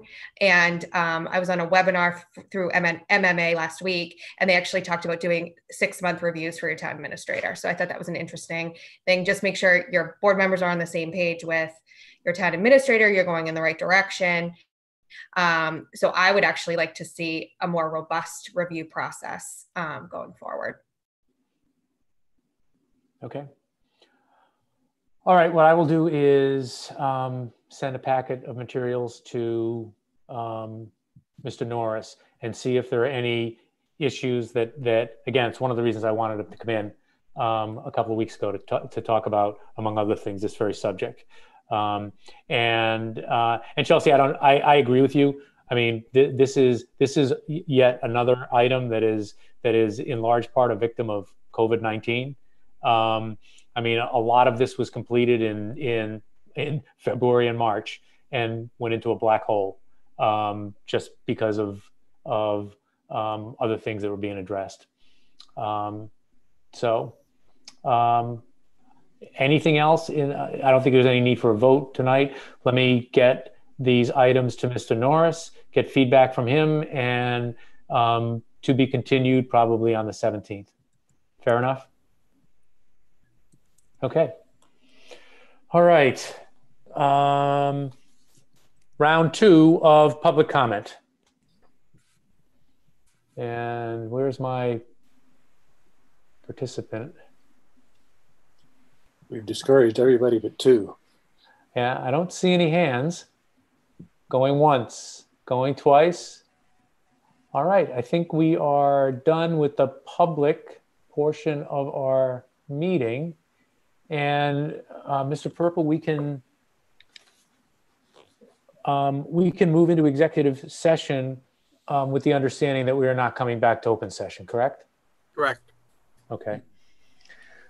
So I move that the board enter into executive session pursuant to Mass General Law, Chapter 38, Section 21, not returning to open session to discuss, and I'm going to discuss strategy, attorney-client communications with respect to litigation, specifically John and Marjorie Warfield v. Town of Southborough.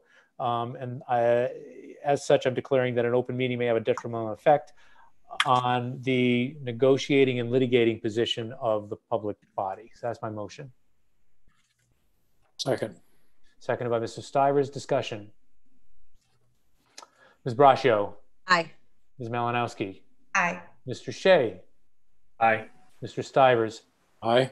and Mr. Healy is aye. So we are adjourned for the public portion of our meeting, going into executive session, not to return to open session. Good night, everybody. So we just need a minute, Marty, to stop